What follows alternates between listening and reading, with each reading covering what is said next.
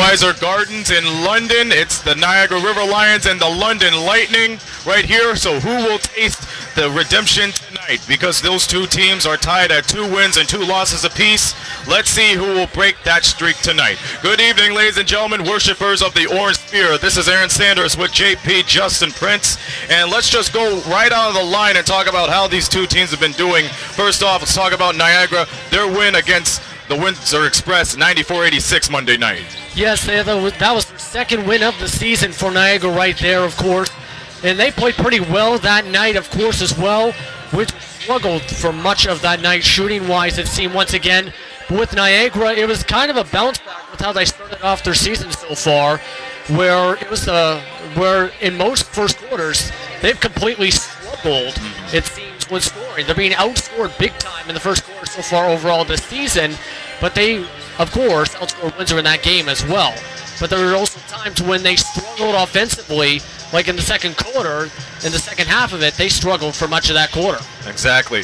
And at the end of the day, it was former Windsor Express players Kirk William Jr. and Chris Commons providing the work to give Niagara that win. Quickly go over the Lightning. They played in Orangeville yesterday. They lost a tough one, 121-113. Let's quickly talk about that one. Yeah, well, right now, I can already say I spoke with Coach Kyle Julius about that matchup, and he was not happy with how they performed. In fact, he said they did not follow their game plan like they wanted to for the most part, if at all, and they're looking to make those adjustments tonight. As for the game itself, of course, you had Julian Boyd and Royce White going, but it was still the A's who came up on top in what was basically a close game at the finish. Well, this game could have gone to overtime. They had Royce White to the line so many times in the final moments, but they were unable to connect on those free throws. Henceforth, they lost by 8. Now they're looking for redemption tonight. Quickly, speaking about that, we have a season series right now that's tied at 1 win apiece. London lost the heartbreaker on Boxing Day right here against the River Lions. And then the Lightning gave themselves justice. They redeemed themselves at Meridian Center, winning at 134-106 against the River Lions. You got to break that tie tonight because the Lightning are in store for a 3-game series, which we'll talk later tonight. Let's go to the keys of the game for tonight. London. With the keys game to the London, they have to execute their game plan the way they're supposed to. They got to produce on offense, and they have to make sure Niagara is held in check. Right now, they also have to make sure they pull away in that first quarter because, as said, they have struggled so far, Niagara, in the first quarter in the season. It's about a 40-point advantage right now for opponents compared to Niagara in those first quarters so far. Otherwise, if you're London, you got to limit Niagara's transition. Now, with the 1-2 punch of Siglinski to Logan Stutz, that's one thing, but there's possibly a chance of a scratch in Niagara's lineup tonight that could factor those transition games, JP. Yes, sir. With Stanley Siglinski, he is going to be out tonight with a wrist injury. Speaking with Matty Latour before the game and confirming it with the scores table, so he is scratched for tonight. Also on the IR now is Mike Allison. In the game, in for tonight is Ratomi Ovastola. I apologize if I mispronounced that last name, Jr., as he'll be put in for his 3rd game of the season, coming in for IR relief there. And we'll see what else happens tonight as well. Supposed to be returning tonight as well is Richard Armani, but fans are saying he was seen in street clothes tonight, but we'll see once the game officially starts. You don't want to speculate with something like that, that's for sure. So a few scratches tonight for Niagara coming into tonight. Absolutely, and we don't want to be above spreading misinformation, that's for certain. Niagara is just 2 things, short and simple. They got to deny the entry inside. London's the leading scorer in the whole league, number 1 in the league, and most of their points came from inside the paint, and especially why not when you have Julian Boyd and Royce White providing all the damage. If they limit them to shooting from the mid-range and 3-point zone, they're going to be in fair share tonight. And of course, too, you got to seek the ball pressure when the time has come. Yes, exactly. I agree with you with Royce White and Julian Boyd. You have to keep them outside that paint, and you have to make them shoot those jump shots. And when you make them shoot the jump shots, make sure Julian Boyd doesn't make those 3-point shots as well. No, but when it comes to the points as well with Niagara as well, in my opinion right now coming into tonight, I feel they need to score in that first quarter. They cannot afford to struggle here. They got to make sure they execute on their plays and keep the tempo where they need it to be. They don't want London to abuse that tempo like they're known for doing under Julius' system. Exactly. And for this, the Lightning versus the River Lions, let me just point out one thing. If you don't think that Lightning strikes, well, you might as well lying. Okay, game starting right here. Lightning and River Lions will have the national anthem, and then after that we'll have the PA introductions. Mike DeLuhe will do the player introductions, and then we'll go over upstairs to the media booth. John and Chris Croucher on the call. We'll see you at the Knockstrom halftime, but we'll have the national anthem, which is moments away. Stay tuned.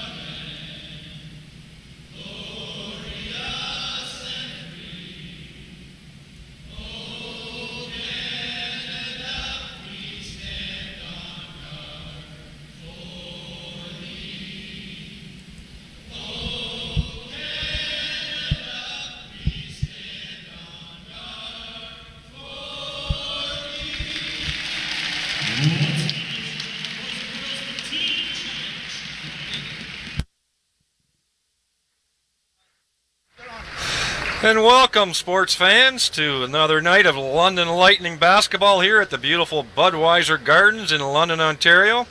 London Lightning versus Niagara River Lions. My name's Jonathan Howlingen. I'll be calling the play-by-play. And my fellow commentator is Chris Croucher. Welcome, Chris. Glad to be here, John. Thanks for, of course, giving us that great intro, and I think we've got ourselves a special game here tonight. And why are you thinking that, Chris? Well, just looking at these two teams, of course, we know they've got a bit of a rivalry. Of course, London was pretty key in the development of the Niagara River Lions and getting that expansion team off the ground. So naturally, there's almost sort of a little brother, big brother aspect going here. And the Niagara River Lions, of course, really added some key pieces in guys like Chris Commons, and also getting the return of guys like Sammy Zaglinski, and of course the league MVP last season, Logan Stutz. So it'll be an interesting game because London's going to have to respond to that kind of firepower. Yes, this is their third meeting of the year, and they have split the first two games. It was a tight game here in the home opener with the London Lightning last week, and Niagara winning near the buzzer by 1 point, and then London went down to Niagara and blew them out by almost 27 points. And here is their rematch. Now, London last played last night, so this is a back-to-back night game for them. They lost to the Orangeville A's last night, and we're going to be doing opening lineup shortly. So, and the Niagara River Lions won their last game over Windsor, and one of the key players in that game was, as you had said, Chris Commons, a former Windsor player, and Niagara ended up beating Windsor. Both teams are 2-2 to start the season. You know, that Windsor game, it wasn't exactly a pretty one to watch. I think it was a bit of a, I'm trying to think of a nice way to put it. It was an ugly basketball game. And the Niagara River Lions, they're playing a team with the Windsor Express. Coach Bill Jones knows what late plays he wants to call. He knows how to win ugly. He's done it before. He's done it many times with the Windsor Express. And I think it was a really big deal that Niagara, in a game that wasn't pretty, were able to just really gut it out and get that victory against a two-time champion. Yes, well, we know Windsor had a complete roster overhaul this year, and so they're still struggling to find some chemistry on the team and to find their legs, but all credit to Niagara River Lions winning their second game of the year and playing 500 ball as well as the London Lightning. Just waiting for the opening introductions for the players for each team. And as it's getting announced, I'll make sure I say it as well, because this is a great arena. It's lots of noise, great sound system. Looking around tonight, there are some fans in the stands, even though it is Hockey Night in Canada, if you want to say, and in the U.S. Big match tonight between Canada, U.S., and the World Juniors. So I'm sure a lot of people are at home staying there tonight. But having a look around the crowd here, still a decent turnout. I'm going to say maybe 400 to 500 tonight. I'd probably give it a little bit more than that. A little bit more? Well, maybe I should look over the railing here a little more. Yeah, okay, let's go to 600 or 700. What about that? Which is, you know, a far cry from the usual crowds that are out here, usually in the mid-2000s, sometimes 3000s that we've had already at the London Lightning and the Budweiser Gardens.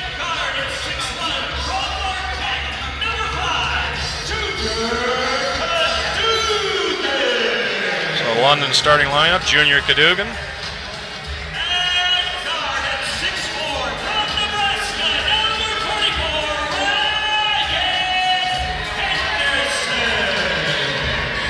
Ryan Anderson out of Nebraska, 6'4".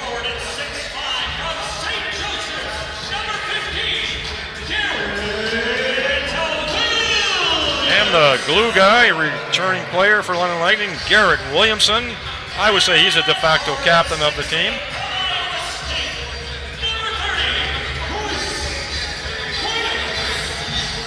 Royce White, the big pickup this year. I'm talking figuratively and literally. Former first-round draft pick in the NBA.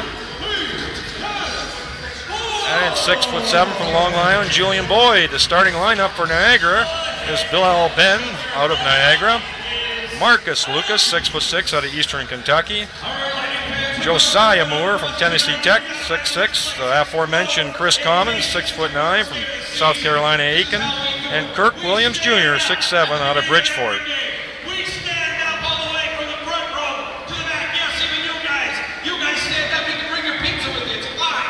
Looking at these two starting lineups, there might be two players Niagara fans are a little surprised to see. Sammy Zaglinski, we believe, is out with a wrist injury. And then, of course, you've got Logan Stutz, who's been feeling under the weather. He is dressed. He's just not going to be getting the start. I believe they're probably going to limit his minutes with the flu. He missed the last game, didn't he, for the flu, I believe? Did not play, I believe. Yeah, and then, of course, you've got just off the injured reserve, but we didn't see him dressed, was Richard Amarty. Right. So Richard Amarty likely out again for Niagara. London just played last night, but the injuries really kind of put it back even with Niagara having a couple key players out. Yes, so Niagara playing shorthanded tonight, and some people under the weather, including Chris Commons and Logan Stutz. Just about ready for the opening tip-off. And the 5th game of the year for each team. We're early into the season. We just started right after Christmas on Boxing Day for the season this year. And now the games are coming fast and furious.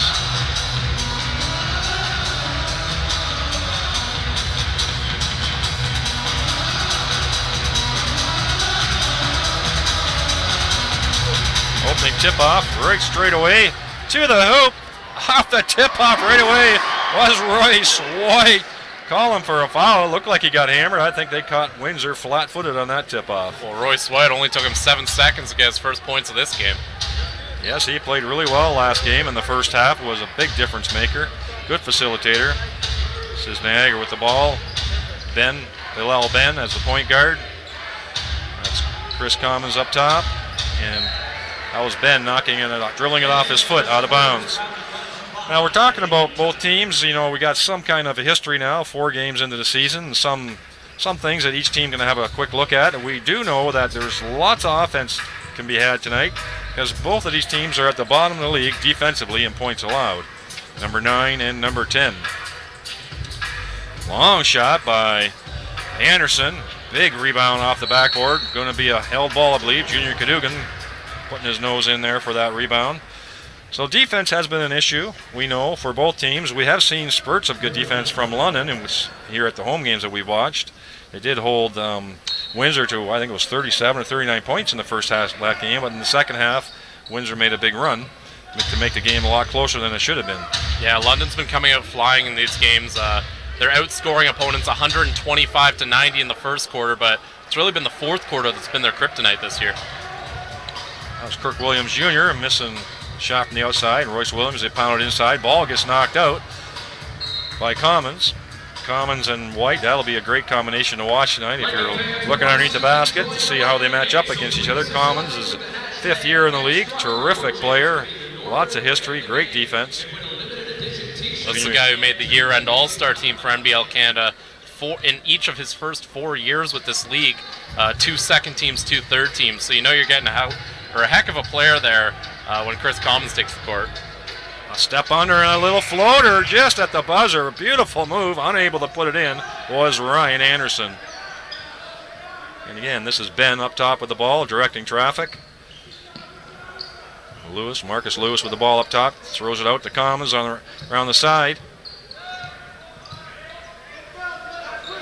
Josiah Moore, one of the starters as well, with the ball up top. So nothing happening so far for Niagara. Long shot, big rebound by Josiah Moore. Puts it off the backboard. No box out that time off that long rebound.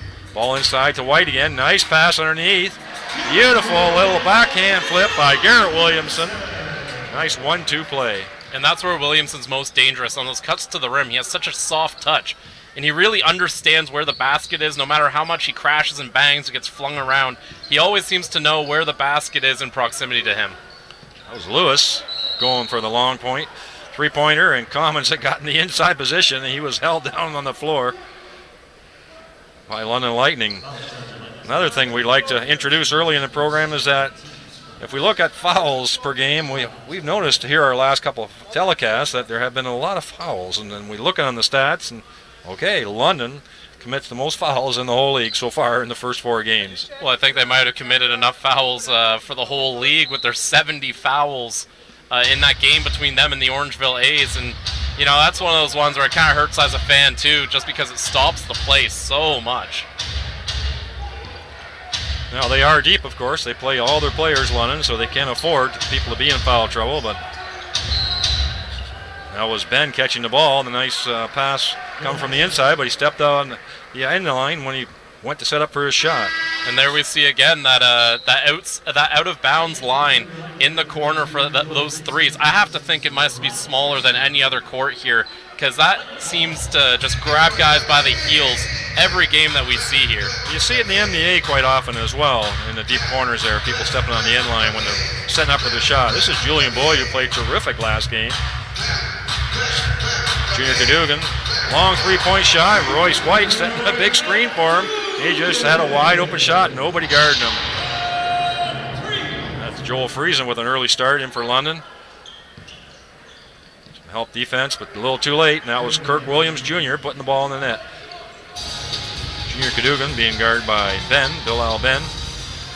Cadogan, he likes going to the hoop. Great inside pass. What soft touch by Royce White. Unable to convert was Julian Boyd. Just a gimme for him again, set up by White. Long dribble drive and dish. Little penetration on another 3 missed by Niagara. They're getting their shot, taking the shots whenever they can get them. A little scramble for the ball. Ball getting moved around. Junior Cadogan was wide open, didn't take the shot. Again in the corner, this is Julian Boyd. And Williamson, the steady factor, with 8 seconds left in the shot clock. Royce White, beautiful soft pass. Great cut by Julian Boyd to cut in the lane. And the pass was laid on a line. Soft pass, easy to catch. The chemistry between those two has been outstanding at the start of this year. And of course, it's no coincidence that London has had those two as their leading scorers in the majority of their games. Yeah, they really played well that first half against Windsor. We could really see it. 3-pointer by Chris Commons. He can make those shots if he's left wide open. 9-7 for the London Lightning. A little over 4 minutes played in the first quarter. Cadogan gets tied, double teamed, and all tied up. Call for a jump ball. I believe that's going to be London's possession. But Cadogan dribbled right into a double team, was unable to get the ball out quickly.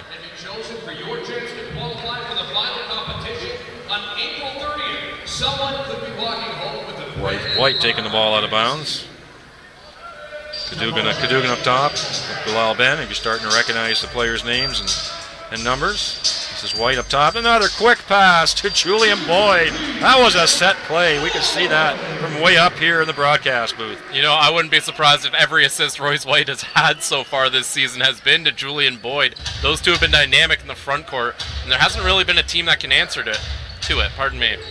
Josiah Moore at the ball with guarded tightly. Here is Commons again underneath with White trying to go behind the back. He's calling a holding foul. I just thought White was holding his ground there, but it's called for a holding foul against Chris Commons.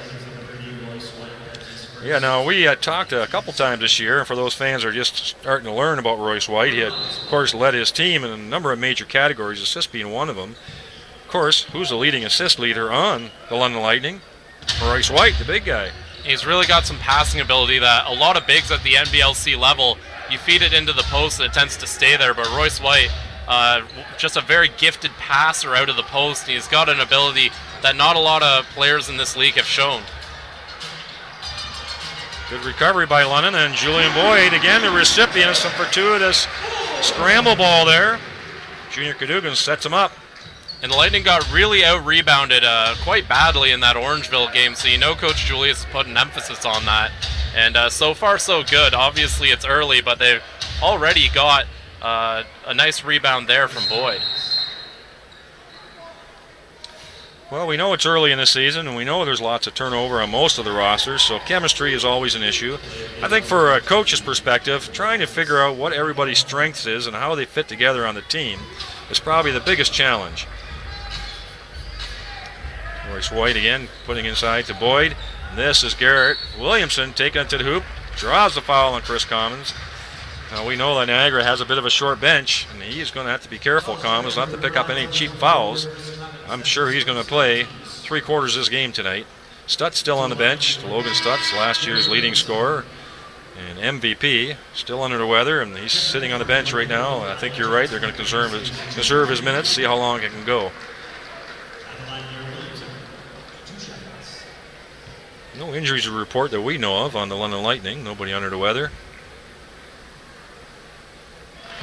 They've got 11 players dressed, so they have spot for one more person yet whenever they make that decision. Tonight only 10 dressed for Niagara. Williamson makes both. 15-9, Lightning over the Riverlines. Midway through the first quarter here. The Budweiser Gardens in London, Ontario. Hope you're enjoying the telecast. Chris Commons up top. He's getting a lot of the ball tonight. It's a big push off by Marcus Lewis that time, and goes up with his left hand, but unable to convert. That's Ben looking underneath. Kicks it out again for a three-pointer. The ball's not moving that quickly, and London's recovering well on defense. I don't know if that ball was in time, but that's a Julian Boyd rebound. Throws it up high into traffic. Williamson really had no chance of putting that one down. Nice bounce pass and a good finish. Strong finish by Josiah Moore. Well, that pass from Boyd has to frustrate Coach Julius. You didn't really need to put it up there. They had 3-on-1. You end up putting it behind him and way high. Not a very good pass, and Lightning just wasted possession. Looks like an illegal screen that time by Boyd. It was a set play to be swung around the corner by London. Foul on London. That's their third team foul. As we said, they do commit the most fouls in the league so far this year. Something that they probably will want to clean up. And part of that is also the way they play. They like to feed it inside. They have guys like Williamson who tend to charge to the rim and can be susceptible to charging calls. And then, of course, with White and Nick Evans having an altercation earlier in the year, that certainly doesn't help a player's reputation with the refs. And it's going to be something they have to work on, is that discipline, because they want to play inside. They want to be a tougher team than they had last year down low. But it's going to be a work in progress to make sure they minimize the downside of having a team like that. Yes, the London Lightning did get to the final Game 7 last year against Halifax. Halifax ended up winning. London is a two-time champion, as is Windsor and Halifax last year. This is the 6th year for the league. The league seems to be growing. Some changes in franchises, locations, but there are 10 teams in the league, 2 divisions of 5. I believe, as of this point, Halifax, defending champ, is also the only unbeaten team in the league so far this year. Yeah, they've been off to a blistering start right now. They're actually playing right now. They're tied in the third quarter with the Cape Breton Highlanders. So an expansion team out east giving the Hurricanes some trouble right now. Did you say Highlanders or Islanders? Highlanders. Yeah, Highlanders. That's what I thought it was. Yeah, I like that name. You ever been to Cape Breton? I have not, no. Oh, beautiful place. What a drive.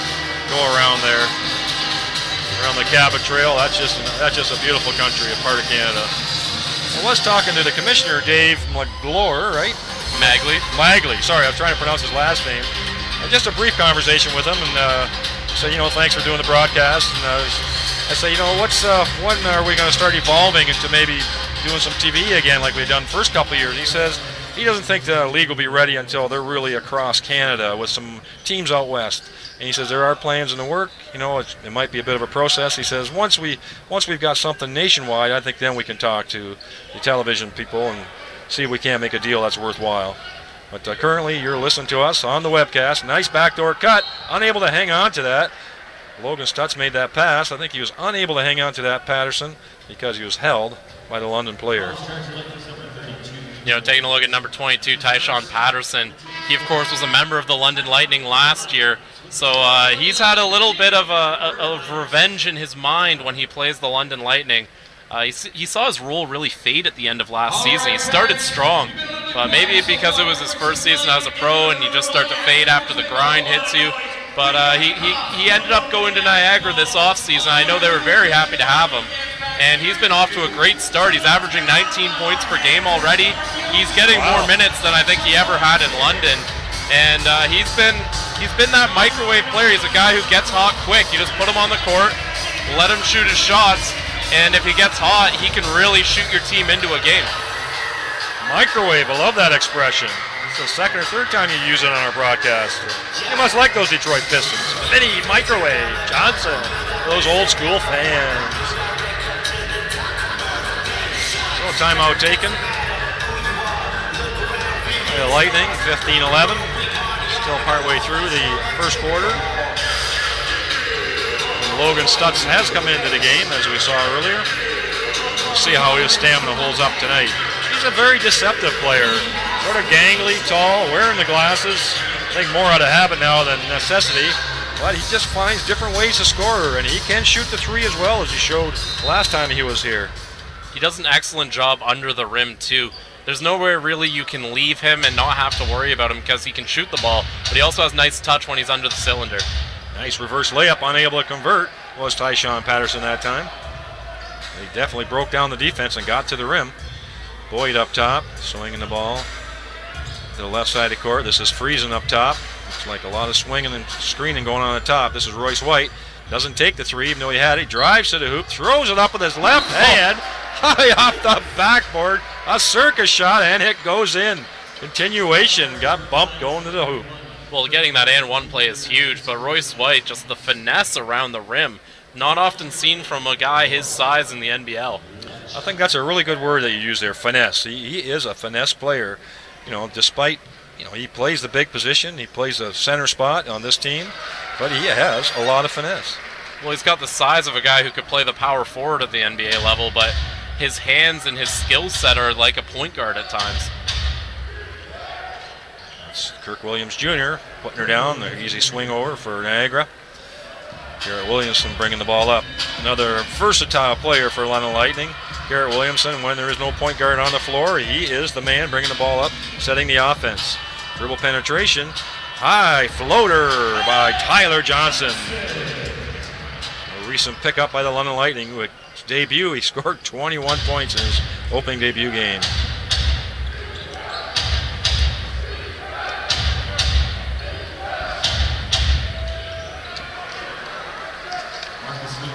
Oh, Kyle Johnson. That's my mistake. I had written it out, and you were right. Thank you for correcting me there. I know I don't like to get the players' names wrong, but we're early in the season, and I'm still learning. Nice swing over to Friesen. He can shoot the three as well, and he makes it. The left-hander from the corner. Joel Friesen, a key pickup for this team. He gave London fits in the NBLC Finals as a member of the Halifax Hurricanes, so of course London had to bring him in. And that was Kirk Williams Jr. there with a nice little jumper. Yes, even though there is a lot of turnover on the rosters, players are very familiar with each other because a lot of them do move around from team to team depending on the circumstances and what they're looking for. This is Stutz up top, a little stutter step. He's, like he said, he's deceptive underneath, high floater, unable to convert. That's White with the rebound. What a great asset to have. The big guy right from the rebound brings the ball up as a point guard. Everybody was running for the Lightning that time. I think that one's going to be a blocking foul. We're going to see White and Boyd come out of the game. And coming in, that looks like Frederick Edmond and Marvin Singleton coming into the game there for the London got Lightning. A significant playing time last game against Windsor that we were here, and really shone when he got some playing time. We weren't really, he was sort of an unknown quantity to us, but not anymore. Hard working, battles for everything. Kyle Johnson in the corner, swings the ball up top to Singleton, to Friesen again. No real bigs in the game. And Friesen just weaves his way through the defense and up against the backboard, he puts it in. I'm going to apologize here. That was Tony Criswell and not Frederick Edmond coming into the game, so he's going to be playing the 5 spot for the Lightning here. Ball swings to Stutz. Long three-pointer, and it looks smooth. Gives a salute as he goes down the floor. They're going to need those three-pointers, I think, to keep London honest. They close the gap to 4 points here. That's Criswell up top with Friesen again. He's taken a long three as well. We know London likes to shoot the threes. They got the most attempts and mades this year. That one doesn't go in. It's Williamson Jr. and another three. It's raining threes down here. Freezing cold outside, but it's raining threes. Quick dash by Kirk Williams. Thought he had knocked the ball loose, but I think shoulder-to-shoulder contact on the defender that time. He seemed really thrilled with the refs on that one. He thought he got a clean break there, and he's going to go to the bench now instead. That's 2 fouls pretty early for Kirk Williams Jr. He's a guy who, as we mentioned, Niagara a little short-handed. He's a guy that they need to play some big minutes tonight. So this is Ryan Anderson. Throws it in the far corner to Singleton. He shoots the three as well. Was wide open, so of course, let's take it. And rebounded by the Lightning by Kyle Johnson. In the corner, that's Criswell taking an attempt on a fadeaway jumper. Niagara coming up with the ball. Stutz working hard for position down underneath against Kyle Johnson. And a long three-pointer again by Tyshawn Patterson, and that's Criswell hanging on to the ball. Here comes Anderson bringing it up top, swings it quickly to Friesen. He's wide open. He was in a rhythm. You can see that was from here. We could see it going in.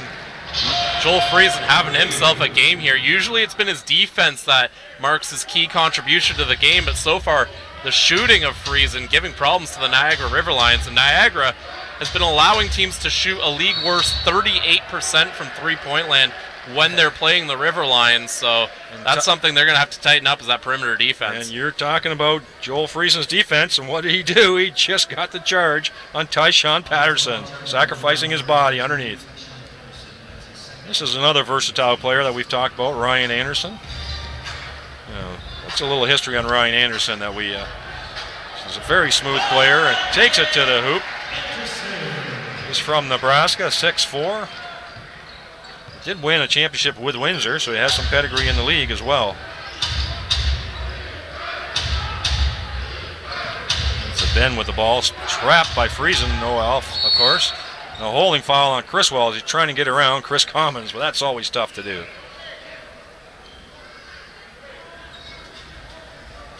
Of course, Chris Commons out of South Carolina Aiken, 6'9", 4-year veteran of the NBLC.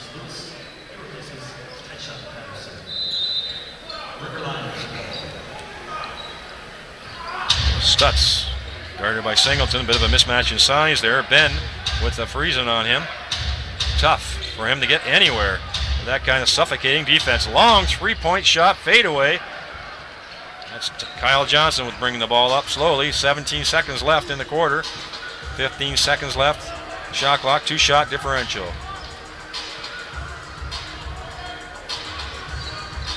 Sorry, 5 seconds left on the shot clock. They're one and the same. And a fadeaway three does not hit anything. Friesen tries to throw up a last-second three as well. Well, thought London's offense was clicking fine. River Lions sort of had a hard time finding the stride, but in the end there, they've closed it to 6 points, and they've held their own. You know, considering how London's come out in the first quarter, they've been pretty much destroying teams in the first quarter so far this season. So that's a very good effort by the Niagara River Lions to sort of wait until the storm calmed down, and then they made a bit of a run of their own at the end of the quarter there. Very impressive play from the River Lions. It's a good start to their game, and it's going to be interesting for London now, because London's used to coming out to these big leads to start the game. I don't think they've really been this close to another team after the first quarter. So now they've got their work ahead of them to get ready and to have to deal with Niagara that's going to come out of this break right here, and they're going to have set plays. Coach Gross-Lecole is going to have it set up, and they know what they're going to be doing. Gross-Lecole, one of the best at drawing up plays out of timeouts, so you know that Niagara's going to have a nice start to this quarter. Well, as we said, Niagara is a bit short-handed and under the weather. We'll see as the quarters go by how third and fourth quarter, if they still have the stamina to hang in there. But right now they're staying stride for stride, almost basket for basket with the London Lightning, the highest scoring team by far in the league. I think they're averaging 120 points a game, are the London Lightning. Taking a look at some of the stats so far in this game, your leaders for the London Lightning, Joel Friesen has 8 points. Julian Boyd's had a nice start to this game, 6 points, 4 rebounds, and 3 assists. And Royce White, 5 points, 3 assists, 2 rebounds. Taking a look at the River Lions, you've got 6 points from Kirk Williams Jr., 6 from Marcus Lewis, and 5 points there from Chris Commons. The rebounds are 11-8 in favor of the London Lightning. Lightning shooting 60% from the field and 42% from three-point land. The River Lions only 47% from the field, but that's not so bad because they're shooting 57% from three-point land. Some of the other numbers to look at: assists 8-7 for the Lightning, And the turnovers are even at 3 apiece. So other than the 6 points on the board, it's pretty well an even game on the stat line. You know, one of the points I find interesting, of course, Niagara went out and got Commons, and they've got Logan Stutz. I know Logan Stutz might not be feeling too well, but the points in the paint very much in London's favor right now, 18-6. And then the bench scoring, again, we know Niagara's shorthanded, so you know that number's not going to be too big, but it's 10-3 in London's favor right now. Looking to push the ball into Stutz. He raised his elbow and knocked the London player down, and immediately goes over and apologizes to Ryan Anderson, I believe that is. And he puts his hand up, said he's okay. But it looked maybe a little worse than what it was, but definitely ran him over. Did Logan Stutz trying to get to his position, and again he apologizes to Ryan Anderson. Good sportsmanship there. Stutz is saying sorry again. Good sportsmanship. Lightning with the ball up top. This is Kyle Johnson. Again, another good ball handler. And that was Anderson trying to drive into the lane and gets hammered. Foul called on Windsor. That's going to be his second on Stutz in a row right there. Pardon me, they're going to give that one to Lewis. That could have been bad for Niagara. We mentioned they're shorthanded, and if you have 2 fouls on Stutz that quick and have to pull him out of the game, that's just one more player you can't play. 2 shots for Anderson. Just looking, you know, as the games go by and we start learning more about players' tendencies and we see their skill sets, pretty impressed with the London skill sets for bringing the ball up and how many people they can really count to do that. You know, their starting point guard is Junior Cadogan, but Kyle Johnson can do it. We know that Ryan Anderson can bring it up. Of course, we know Garrett Williamson can bring it up. So they have plenty of ball handlers to bring the ball up. They're going to call another foul here. This one's going to be on Bilal Ben for chicken winging his way around Lightning defender there. And so the Lightning get the ball back here. That's 3 quick fouls in this quarter for the River Lions. I mean, we're not even 30 seconds in, and they got 3 team fouls on the board. Well, sometimes tiredness translates into cheap fouls. I'm not sure if that's what's happening, but that's a beautiful, strong move by Anthony Criswell. Again, a nice entry pass from the top of the key. Looks like that's becoming a bread and butter play for the London Lightning. Chris Commons working hard to get underneath. Stutz does a ball fake. It's a foul. I think holding off the ball, Kyle Johnson, when Tyler Murray was trying to go back door. I think that's what was the call. Yes, it is. So Ben inbounding the ball for Niagara. Throws it into Commons. Criswell all over him. Commons puts the ball on the floor, trying to take him down, but Criswell's holding his ground. And fade away a hook shot. Huge rebound that time by Ryan Anderson. Again, bringing the ball up. And a spin-off move by Criswell, held by Chris Commons. Nice block. Stood his ground. Behind the back pass into the corner, deflected by London. And Stutz with the ball up top. Criswell still down at the other end there. That was a nice backdoor play for Marcus Lewis. You're right, Criswell was still down the other end. The referee's call for an injury stoppage in play, and Royce White is coming in as a substitute. Well, Criswell came down hard on the other end of the floor, and it looked like almost all the weight landed on his elbow. That's why he's holding as he goes off here. He's a very big part. Their rotation of White, Boyd, and Criswell has been excellent this season, so having one of your bigs go out like that hurts the London Lightning. Anderson forces a shot that time. Good defensive position by Niagara. Quick move, and Marcus Lewis. That was a quick baseline move, and up in the air he went. No chance for London to stop him there. He had his mind made up right away. This is Royce White getting underneath, using his body. A little bit of a hook shot, a little too strong off the back of the rim. This is Murray bringing it up. Nice bounce pass to Stutz. Great pair of hands. That long stride of his, he's into the hoop within 2 strides. And a bit of a run by the Niagara River Lions, 34-30.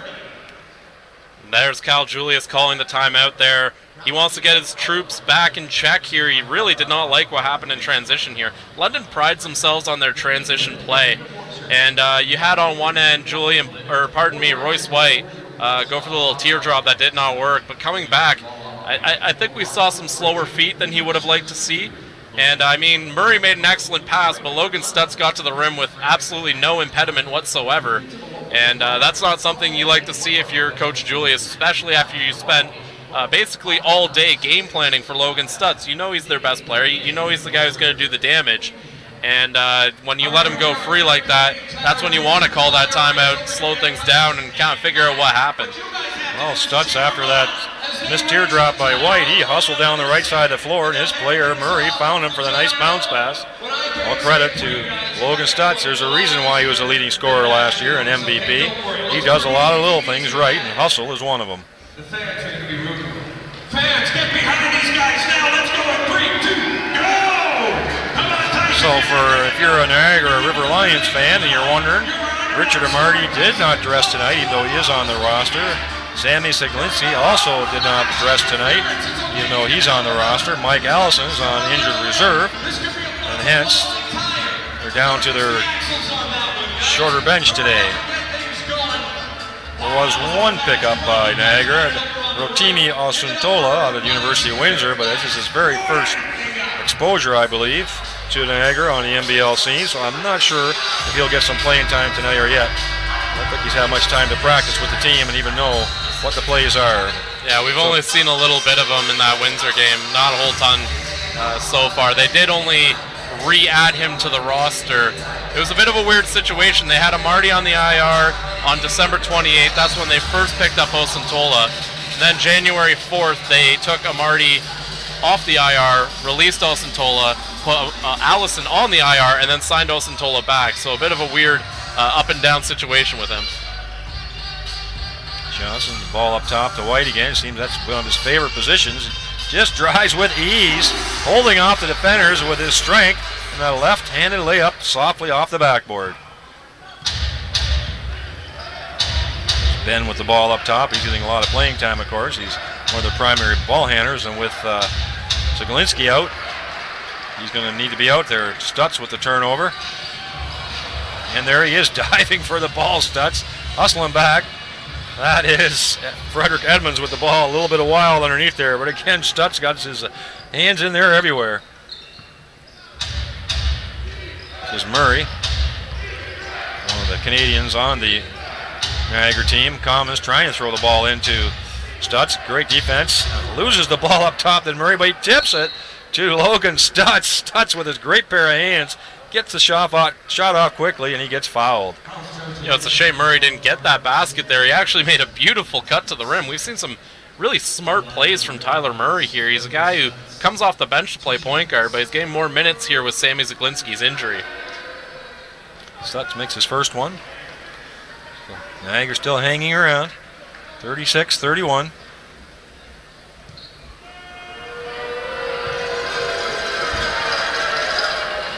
Oh, rims the second one. Usually very reliable free throw shooter. Again, here's White.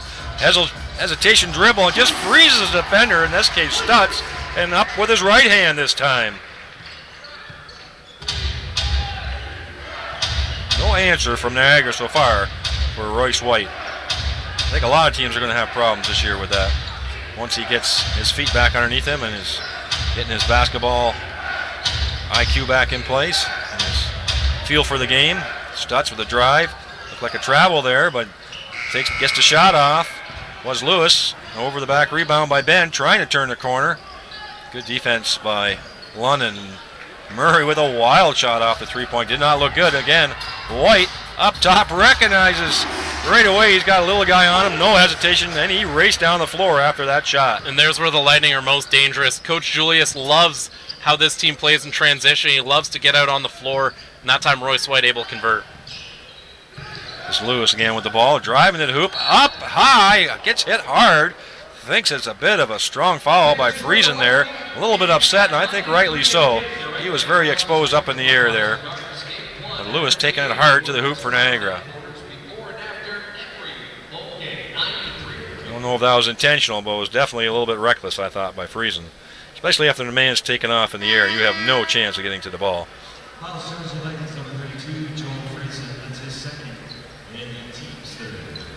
But Friesen's always a tenacious, physical defender. That's part of his game. I know there was no intention to injure, but it's just one of those plays. Sometimes accidents happen. I think Joel Friesen doesn't have a reputation for being a dirty player. So I'd say that was a little bit of an accident there. Lewis misses his first one.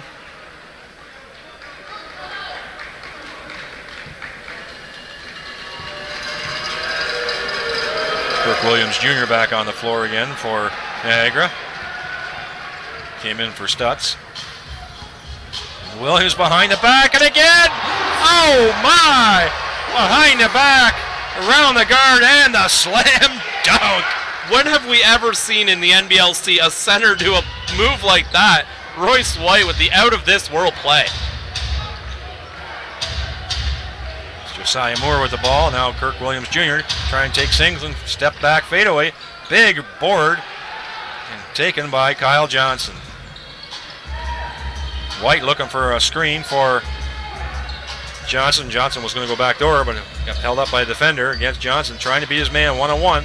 This is Williamson, Garrett Williamson, with 10 seconds left on the shot clock. Up top, throws the ball out quick to three-point shot by Friesen, unable to convert. Here's Ben trying to push the ball up, going back door, just like we said. That seems to be one of the favorite plays, and that was Josiah Moore with a tough finish.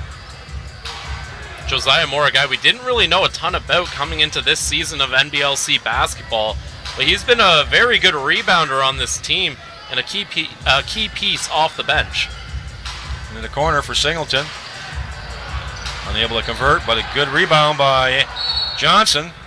I'm not sure foul was called on Williams Jr. or on the London player. On London. Was a battle either way. I think it could have gone either way.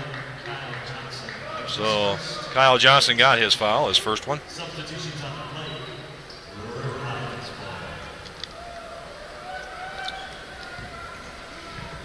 So Ben and Josiah Moore on the floor as bringing up the guard along with Williams on the floor so far. Commons is back in the game as well, as is Tyshawn Patterson. We haven't seen too much of him yet. This is Commons, a little ball fake on Royce White, and a running hook shot off the backboard a la Kareem Abdul-Jabbar, if you remember his name. Formerly Lou Alcindor at UCLA. See, I'm going pretty far back there. Hey, even in Milwaukee, you had Lou Alcindor on the back there. There you go. You are a historian. You don't look old enough to be a historian. White with beautiful pass in the Boyd. That time he gets blocked with a triple team. That Chris Commons. But again, that combination of Boyd and White. Double team and then up top. Niagara needs to swing the ball quickly. That's a reaching foul, the very last by Garrett Williamson. Just like that, we've seen the River Lions. We talked about how they picked up 3 fouls in the first 30 seconds this quarter. Haven't committed a foul since then, whereas London just picked up their 5th foul of this quarter. So that could be some trouble there. Of course, London, we mentioned earlier, committing the most fouls per game in the league, and this quarter certainly not helping. Niagara trying to get the ball in. Chris Commons had to come up and rescue him, and White's all over him, guarding him as closely as anything. 7 seconds, 5 seconds on the shot clock. Ben's got the ball underneath. He pushes off Friesen. I don't know if it's a blocking or looks like it's going to be called a blocking, and 2 shots. I think that's a generous call, if anything. He was still spinning around, I thought. Could have gone either way. So Bilal Ben, number 2 for Niagara at the line, shooting 2. You know, Ben's kind of an interesting guy. He's 6'6", so he's got shooting guard size, but he has some point guard skills, and having a guy like that adds to your team's versatility. And for example, right now, he's on the floor with Tyshawn Patterson, who plays a bit more of a shooting guards type of game. So by having a smaller guy who plays like a shooting guard and having a bigger guy who plays like a point guard, you get to mix and match on offense a bit, and it helps your team chemistry overall and your lineup versatility, because now if you want to go big, you can put in Bilal Ben at your point guard and have that bigger lineup. Well, we know that London has lots of tall ball handlers that are quite frequently put into the position of ball handlers. So that's a good matchup. Again, Royce White picking his way, just like tiptoeing through the tulips all the way to the rim, and gets fouled. He just seems to have that pace that throws defenders off. Great ball control and able to get to the rim at will is what it seems like. Yeah, he shifts gears from the perimeter excellently. So you see him sort of make that slow move to go around a guy and then just burst on his way to the rim. And he's a special player. He's a very special player. Going back to what we were saying, as we see Royce White is going to make that free throw as well, about how having a bigger point guard can fix your lineups. We're seeing on the court right now for London, They've got Junior Cadogan at point, but we've also seen guys like Williamson and Anderson play the point, and that's going to be a great play by Julian Boyd, drawing the charge for the London Lightning. That was a full head-on charge as well, but he's built strong enough to take that one. And he had him lined up in his sights. Turnover by Niagara, 43-36, 5 minutes to go in the second quarter. And the London ball out on the sideline. You know, much has been made of Royce White leading his college team in every stat category. He's doing that right now with the London Lightning. They're leading scorer, rebounder, and assist man. Again, he gives it to Boyd inside, letting Boyd post up. Cadogan up top, trying to break through if he can. In the corner it is to Williamson. Quick outlet pass, quick to the top for Ryan Anderson. Williamson coming back door to snare that offensive board. Reset the shot clock. Junior Cadogan swings over to White, quickly over to Williamson. Posts him up down low and looking for Boyd cutting. And that time Boyd unable to convert this time. A little too strong off the backboard. I think he was anticipating some contact there and never got it. Tyshawn Patterson with the ball up top. I haven't heard too much from him offensively yet. Kirk Williams Jr. throwing all the way across. This is Ben up top. Josiah Moore trying to lob it over to Commons, unable to do it. Turn around, fade away, unable to make. Was Bilal Ben. And here again, White, the primary ball handler. When have you seen that? Nice soft pass inside to Williamson. Back out to Cadogan. They're going to reset the London Lightning. Cadogan with the ball up top, trying to post him up. Julian Boyd can shoot the three. Unable to make it that time again. Williamson with an offensive rebound. Up top for Anderson. Got caught off jumping without making a good pass. Almost got caught in midair. Cuts it into the corner for Williamson. Nice ball fake. Great ball movement by London. And an easy foul line jumper from the elbow for Ryan Anderson. Great ball movement that time. Very patient. The ball fake there by Moore, trying to get his defender off the floor. Ben guarded by Cadogan. A little weave pattern up top between Moore and Ben. And Patterson. This Common, he's got position underneath there. He's going to see another hook shot. No, that's the fadeaway on the shot clock buzzer. Well, Chris Commons, he's at his best when he's able to play that mid-range game, because that allows him to drift to the three-point line later in the game as soon as he gets teams comfortable with that. Again, Julian Boyd that time with a nice catch, but he was in a tough position, but good body control. Used that backboard is what he did. 47-38, so it's growing to a 9-point lead here. The game slowed down somewhat for Niagara. Swing the ball right over to the far corner, and again he stepped on the sideline. A lot of players having difficulty getting set up for their shot off the pass, sliding their foot over the end line before they catch the ball on our inbounds. And again, I'm aware that that gap there is the smallest part of the court, but even so, it seems like in London more often than any other arena, that out of bounds line when you're in there for that corner three just seems to sneak out and grab you by the heel as shooters try to set up there, because it seems to happen here more than any other place. Well, I think the courts are the same everywhere, Chris, so I don't know. It's all perception, I guess. I think that was a moving screen, I believe, by White. If I'm being honest, I think it's mostly because of the thin color of the line here. Most arenas have a much wider out-of-bounds line along there. You're correct on that one, now that we look closely at it. Usually the end lines, the sidelines are a broader band. You're absolutely right. Stutz back in the game. The last 2 minutes of this quarter. I wonder if they're saving them for the second half. In trouble. Here's Tyshawn Patterson, double team, throws the ball up high. Murray throws it in the corner. Stutz just waiting patiently in the corner, unable to convert a wide open three. Here's Cadogan trying to go around Commons. Oh, great pass, great look. Stutz throws it down the court right away for Niagara. Niagara in the key in a flash, but that was a great pass. Here's Stutz again, flashing through the key, unable to get off the backboard. White just enough to keep him off the score sheet. Anderson with a quick three from way outside. Ouch. You know, London's pressure was really creating havoc there for Niagara's offense. It's unfortunate Anderson's shot didn't quite turn out the way he had hoped, but the London Lightning doing a great job defensively in forcing some bad decisions from the River Lions. That's Murray up top of the ball to Stutz again for a wide open 3, unable to convert again, even though that is a good looking shot for him and a good choice. That's Cadogan. Bit of a lazy pass that time. Deflected by Niagara out of bounds for London. Just over a minute to go in this first half. 49-38. Late substitution. Singleton coming in for White. A little talking back and forth between Kyle Julius and Royce White, trying to understand each other's strengths and what the strategies are. It's going to be a learning curve to work with a talent like that, that's for sure. And Cadogan weaves his way in, takes the contact, twisting layup off the backboard. And the crowd roars its approval.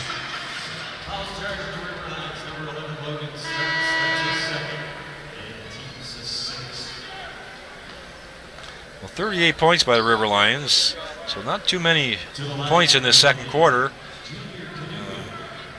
It's pretty well the best half I think London has had statistically, along with the last game against Windsor, 37 or 38. But the tail of the tape is the second half for London for defense, and like you said, Chris, the fourth quarter they have been outscored this year at the London Lightning. So yeah, we'll see when we get to the fourth quarter. But as for this quarter, they've held Niagara to only 14 points so far in the second quarter. And it's a really nice turnaround for them. They, of course, didn't get the start they usually like to have in that first quarter, but now we're seeing some of the defense that we saw in that Windsor game show up here. And I think Orangeville has been an excellent team this season. I think having to play Orangeville kind of gave them a wake-up call that they aren't the best team in this conference and that there's a team that's better than them. So I think they're going to look at every game from here until maybe the next time they play Orangeville as a chance to get better and to get to that level that they want to be at. Well, London has been a power since the league has started. Of course, Coach Michael Ray Richardson, coached here for 3 years, along with 2 championships. Great owner here in Frisia as well, great facility. So they want to carry on the tradition of being the strongest team in the East.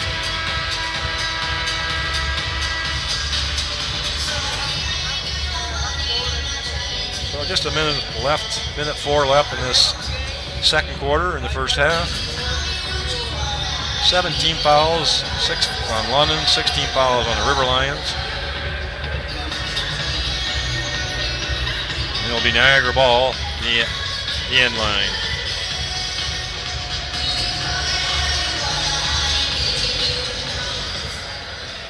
That's Patterson with the ball, Tyshawn Patterson. Common sets the early screen. Looking inside for Stutz is what they're trying to find. He's working hard to get position. That was Singleton coming around hard, denying that entry pass, even though he's definitely out-heighted. I wouldn't say outsized, but out-heighted with Logan Stutz. Well, Singleton, a scrappy guy. He really forced his way onto this team with his training camp. Yeah, you had said that earlier this year, that really wasn't a bit of an unknown, but he really earned his way by his hard work and play during practice and trying to make the team. And here he is getting some playing time for a second game in a row, really, that we've seen, and contributing. Well, even the way he closed out on Tyler Murray there on defense, he's not a guy who's going to put up a ton of stats, but the way he can make those little plays that make a difference, that time he forced the 24-second violation. It's Criswell driving in the hoop. Stutz came from out of bounds, but I'm thinking they're pointing Niagara's way. So I'm not sure what the call is. The ball must have hit the end line before Stutz picked it up. I was going to say, I thought it was Stutz standing there arguing he wasn't out of bounds while he was standing out of bounds, but it's going to be Riverline ball. 19 seconds left. 10 seconds left on the shot clock. 1 second differential.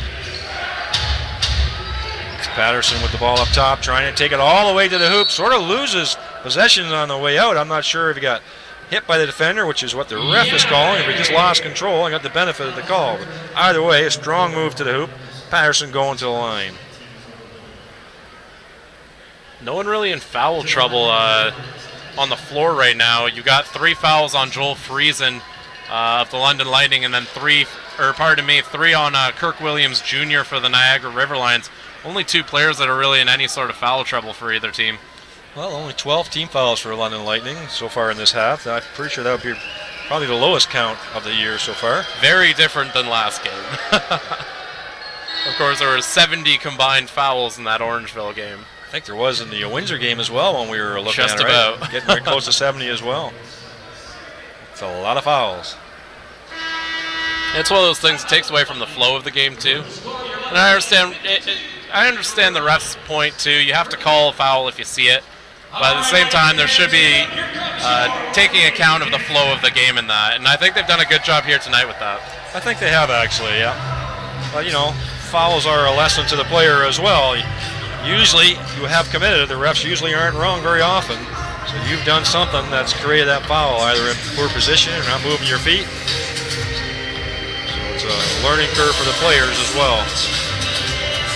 So, timeout call with just a few seconds left in this half, trying to set up a play. 52-39, grown to a 13-point lead here for London over the Niagara River Lions.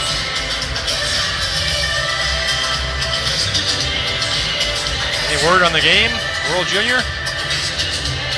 I don't have the World Junior for you, but I can tell you right now in the fourth quarter, Halifax is leading the Cape Breton Highlanders. Well, okay, we're sticking to basketball, are we? Okay. Yeah, 93-82. What do you do, PVR in the PVR so you can see it later? I don't want to spoil it for myself, John. Yeah, exactly. Yeah, you're not going to get away from here without knowing the score. So. 4.6 seconds left. Let's see what Coach Kyle Julius has put in play. I do believe the ball should be advanced, is what he's pointing to, but they're getting on the inbounds. Dugan with it, pushing the ball hard to the hoop. Throws it quickly out for Singleton. I don't think that was the player that they wanted to throw it to, but they got the shot off. So the final score after the first half is 52-39. Great defensive quarter by the London Lightning. We're going to throw it over to Aaron and Justin for the halftime update, and we'll see you at the other side of the half.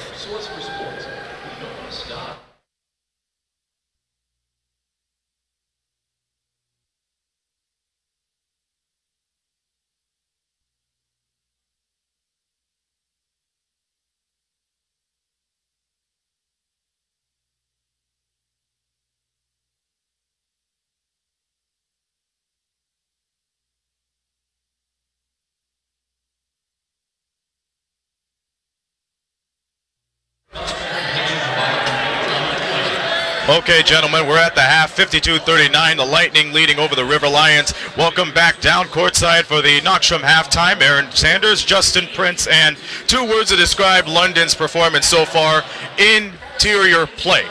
Yes, sir. Right now they are just absolutely dominating inside the paint. 34 points in paint right now. Of their points right now, just 17 points, I believe it is right now. Actually 18, pardon me, are currently from outside the paint. Of those, 3 are from 3, 9 of them are from 3-pointers, 2 of them from just outside the key, the rest from free throws. That is a major defensive issue if you are Niagara right now. And turning over to Niagara, you hit it right on the nose. I mean, offensively, they are forcing up shots, which is not good. That's not the way Niagara plays. They're usually great on the transition, but when you force up shots and have poor read on defense, they're getting beat on their weak side, so that is definitely a defensive issue to turn up for the second half. Yes, sir, right now, on top of the River Lions cannot defend inside the paint, and then on the offensive end, they seem to be playing more isolation offense than trying to do ball movement, and that is costing them right now. Yes, they're shooting well right now, 44%. That's decent, but right now it is not working for shots right now. They are still down 52-39 right now for a reason. They need to have that ball movement go up. That, and they're not taking chances, too. Exactly. I mean, we look at it earlier in the first quarter. If you make a contrast between the first quarter now and the first quarter from 2 weeks ago, you could say there's a difference, but the main difference is they're forcing up shots. I mean, one key issue, as we already explained, but not a good first quarter, but I believe that Marcus Lewis slam 2 minutes in the second quarter really capped off their confidence. They really got on a great route, but they need to do more of that inside in order to prevail. Yes, sir, right now. Niagara as a team has 18 points in the game, right? In the paint right now, I should say. Yes. That, when you're with the scoring they're having right now, the difficulties, yeah, they need to start getting inside more and still getting that movement on top of everything else. That is a major problem still. Because right now, look at the stats. Royce White, 14 points right now. Yeah, Ryan Anderson, 6 points. Of those, 2 of them from the free throw line. Right now, London is just dominating inside that paint with most of their players right now. That's been their game so far in this early goings of the season. But how about that Royce crossover dunk? Royce White crossover dunk in the second quarter. I mean, that was something that really got this Bud Gardens faithful off their feet. Yes, sir. It feels like he's in a whole nother dimension almost like on the offensive end right now, because it seems almost every single game we've had a play similar to that this season with Royce White right now. You had that one. You had in the opener, I believe, he had a fake pass out to the outside before the layup and slam dunk inside. Like, he has just been one of those energetic players for London. Exactly. When he explodes in the mid-range, that spells out trouble. Out of this one, out of sight, out of mind, let's go quickly to the first NBLC Players of the Week of this season from the Atlantic Division. Well, first off, let's just say the winners of this Players of the Week, a pair of 6'8" dynamos. We start off the Atlantic Division. Billy White, 6'8", San Diego State from the Halifax Hurricanes, averaging 17.7 points per game. And most people are saying he is the key reason why the Halifax Hurricanes are still undefeated at this moment. Yes, sir. I think that is actually the main reason why he was awarded that Player of the Week award for the Atlantic Division, because he played very well and is also still playing well, in fact. He is one of those key players, enough the key player right now for Halifax right now, which is doing really well coming off their championship season. That's right. And over we go to the Central Division. Justin Moss, 6'8" from Buffalo. Orangeville A's. He's averaging a double-double right now. 27 points per game, 10.3 rebounds, and 2.7 steals. It's not surprising to the Orangeville faithful, but it should be impressive to the NBLC nation, because he is just having a monster game right now, especially in the last few games. Yes, sir, because he is basically a double-double machine for this A squad right now. It seems like everyone on those A's are clicking, especially for Moss, because he has been the rebounding machine for this team. He's been able to score inside the paint. He's been able to get baskets along with his teammates so far this season. The A's look like a much better team compared to last season, that's for sure. Absolutely. Top of the cream of the crop in the Central Division. All right, from the Forest City to other cities, we go to the out-of-town scores. Cape Breton Highlanders traveling to Scotiabank Center to play against the Halifax Hurricanes. How's that turning out? Well, right now it's just finishing up just this second, in fact. The Halifax Hurricanes have officially beaten the Cape Breton Highlanders 103-86, and that is going to get them another victory. Yes, they're within the final 3 seconds right now, but it's all but over right now. Halifax stealing another victory. Nowhere but going up for the Hurricanes. As for the Highlanders, they still got one win, but as we mentioned over and over again here, plenty of potential for this team. Over we go to Moncton Coliseum. The Miracles play against the St. John Riptide, and the Riptide are taking that, as last time we checked, 74-61 in the third. Riptide once again proving that they are underdogs in the Atlantic Division. Yes, we were talking about this actually on the way up here to London today, that they are a very talented team this season and are much better, it seems almost like, compared to last season as well, when they were still the Mill Rats right now. You know, they're a good team as well, and I still also like their opponents as well, on top of that Moncton as well. Gabe Friedman leading the charge for St. John and everybody else.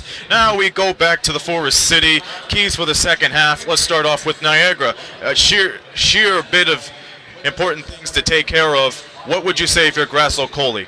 Right now, one of the main things I would say if I was him right now is defend the paint right now. That is a major struggle right now for Niagara with those points in the paint. In fact, it seems most of London's opportunities, if you look at the shot chart, are inside the paint. They've barely taken a shot outside the paint overall.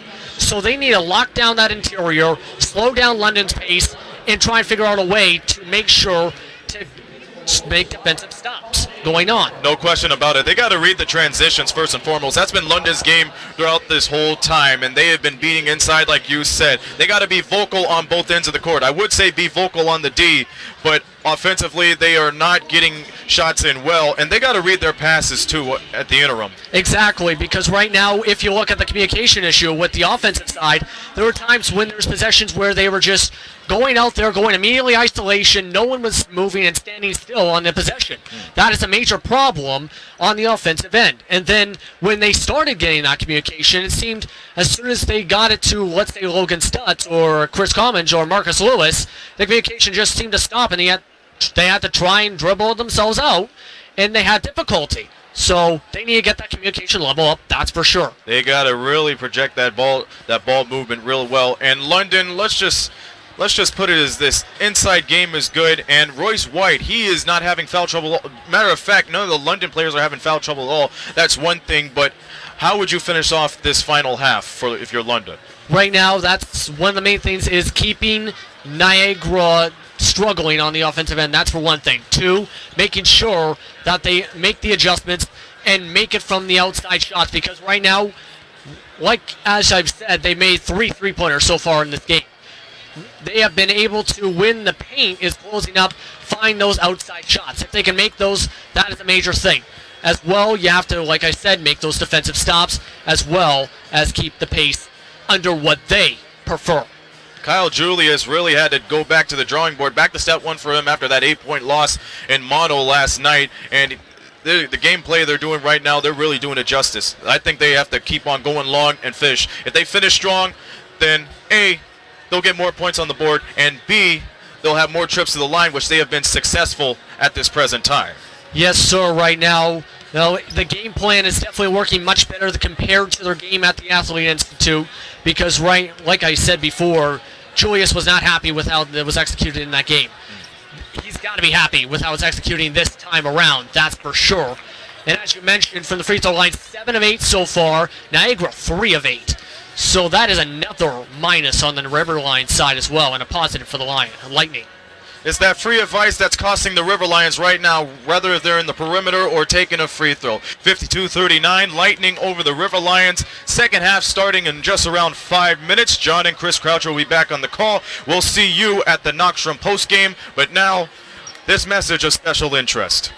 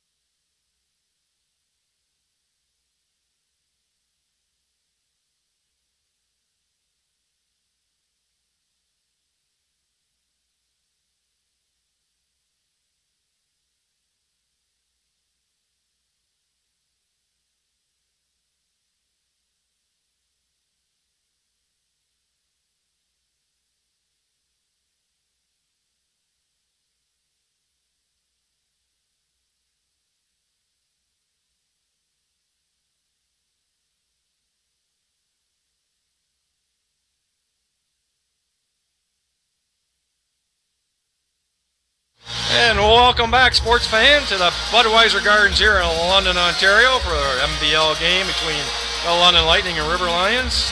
Thanks, Aaron and Justin, for that halftime recap. Chris, what did you find out during halftime for some stats there?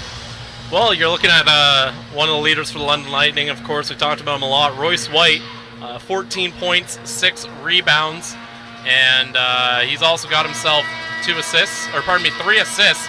And all 3 numbers, he's tied with Cadogan in assists, but all 3 numbers lead the team. And he's had a heck of a game here. Joel Friesen, 8 points. The majority of that came in the first quarter. He's had some foul issues since. He's already at 3. Julian Boyd, 8 points, 4 rebounds. And Junior Cadogan, 6 points, 3 assists. Looking at the Niagara River Lions, you got Marcus Lewis, who's had a heck of a game here. 10 points in that first half. Chris Commons, 9 points, 3 rebounds. And Logan Studd, 6 points, 6 rebounds for the Niagara River Lions. I think one of the things that stands out to me so far has been the points in the paint. We've seen London dominate in that category pretty much every game except that one against Orangeville. This game, they're up 34-18 in that department. Okay, second half's underway. I think there's good minute managing by the Niagara coach, Graz locally, for the Niagara, because they are shorthanded. So I thought he did a great job managing the minutes of Logan Stutz and Chris Commons. Kirk Williams Jr., we haven't heard too much from him yet in this game. We know he can shoot the ball well. Played well against London the last time they were here at Budweiser Gardens. I'm John Van Houweling along with Chris Croucher. Hopefully you're enjoying the game today and getting to see some of your favorite players, or maybe some of your relatives, maybe, if they're playing. I know a lot of family and friends are watching them play today. Travel that time on Josiah Moore. So it's 52-39 to recap the start of the second half. Looks like the same starting lineup for London. Trying to think, yes, it looks like the same starting lineup as well for Niagara that they had at the beginning of the game. Ball up top to Anderson, trying to post up. White inside, Cadogan again with the ball up top. Down to 10 seconds on the shot clock already. Cadogan trying to go under. This is Julian Boyd with a nice setup from Cadogan. Unable to convert this time. He was hot last time he played here, but this time he misses. I think he's a 1 for something, I believe. There's Commons up top. Moore again, thought about taking the shot. Got quickly double teamed. White was helping. This time fadeaway jumper and almost double bounces. Doesn't go in. Beautiful outlet pass by White. Julian Boyd taking the ball to the hoop, just a little too strong. He's working hard for the boards. Nice underhand pass off the backboard is Williamson. A little bit of a scatterbrained possession there for the London Lightning, but Julian Boyd recovered nicely. And that pass to Williamson was a very heads-up play, and Williamson just so good at finishing around the rim. Ben up top. This is Williams taking the ball in, trying to force it up against Boyd, but Boyd just held his ground.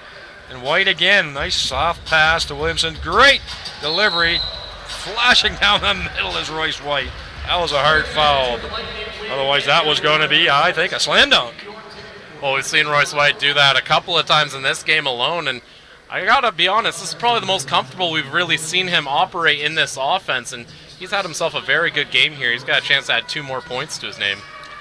Yes, I agree with the word comfortable you said as well. It looked, the first game, he hadn't played really competitively. I think it was over 2.5 years, and I think it showed. And then a couple games under his belt, and here we are. I think we're starting to really see him feel at ease with his teammates and what he can do and what he can't do on the floor and helping his teammates. And his skill sets, of course, we already know what they are. He's a unicorn. Not many guys are like him in the NBL. Ah, that's what you mean by that. I didn't know what you were talking about. Little spin around move, and he gets his own boards. I think he's padding his rebounds that time, was Josiah Moore. But he ended up with the basket, staying with it.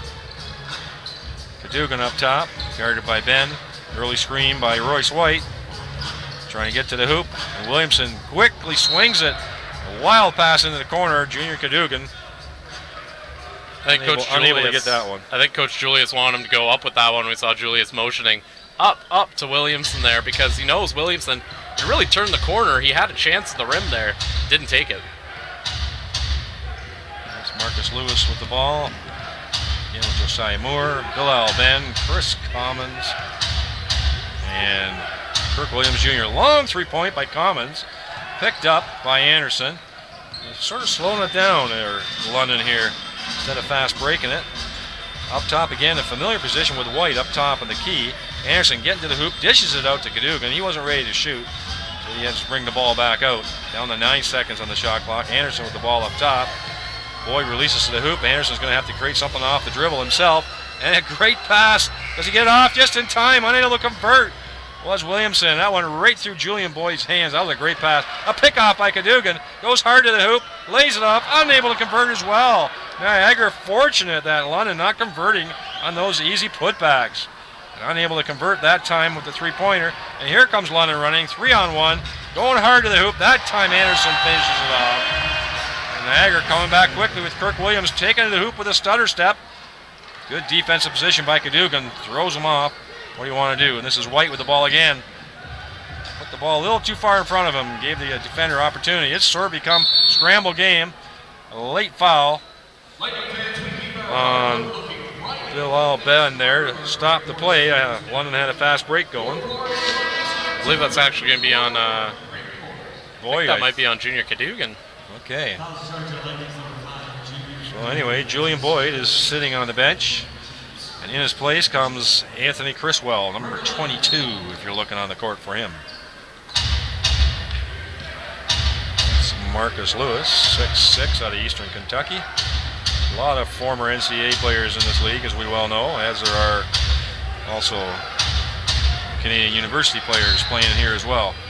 It's like a holding foul underneath by Criswell on Kirk Williams Jr. I'm just going to say a little more information on some of the players when I get a chance. 6'7" if you're looking on a TV screen, hard to tell on the floor. 6'7" from Bridgeport. He's also a former NBLC champion as a member of the Windsor Express. He was alongside Chris Commons, a big part of that team. So the two are back reunited in Niagara Falls in the second year of the team history. Three-pointer that time by Moore, I believe it was.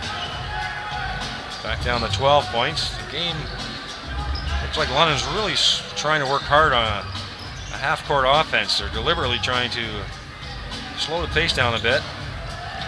Cadogan physically guarded by Williams that time. The ball is down to 2 seconds on the shot clock, and how do you miss the big guy underneath? Everybody rotated the ball. Forgot the man underneath, wide open. Well, White just stayed calm amongst the chaos, stuck in the eye of the storm, and he managed to be the only one left down low after all the passing from the London Lightning.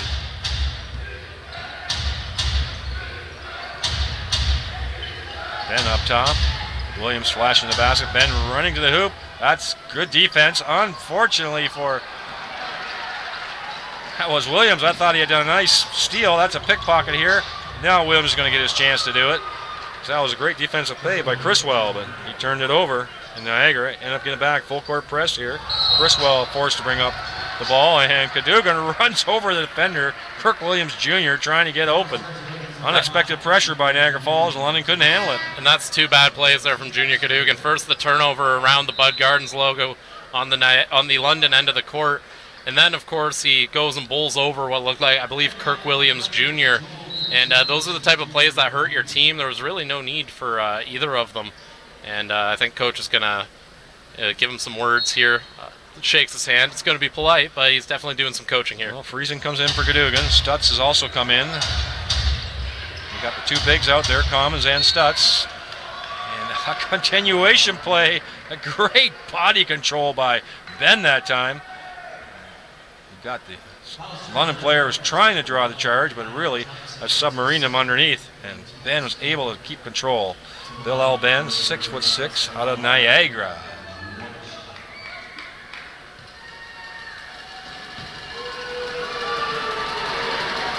Unable to convert the foul shot. White gets the ball, pushes up right away to Williamson. He's pushing the ball this time because they're wide open.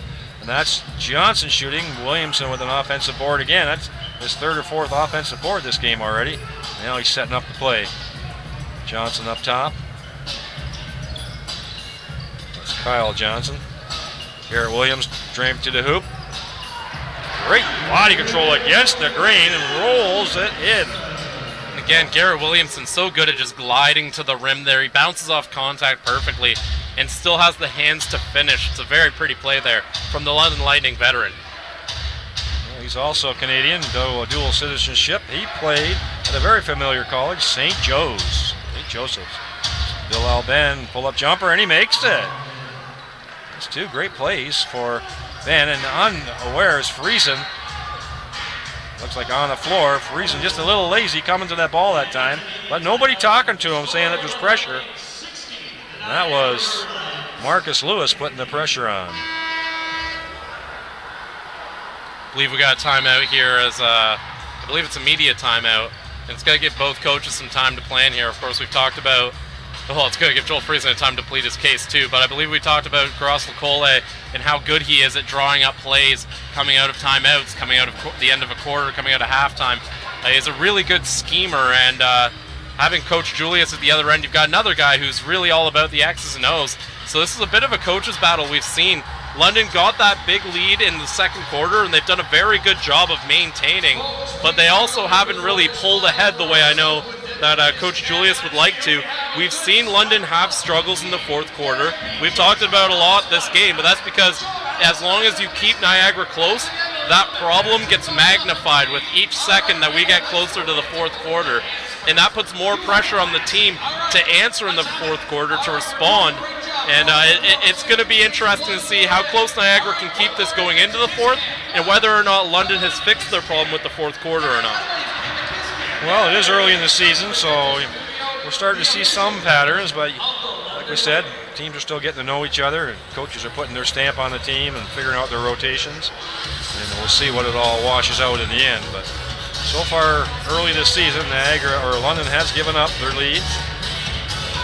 If they have given up their leads, it has been in the second half, and they've been outscored, even though they are scoring big. They've been outscored in the fourth quarters.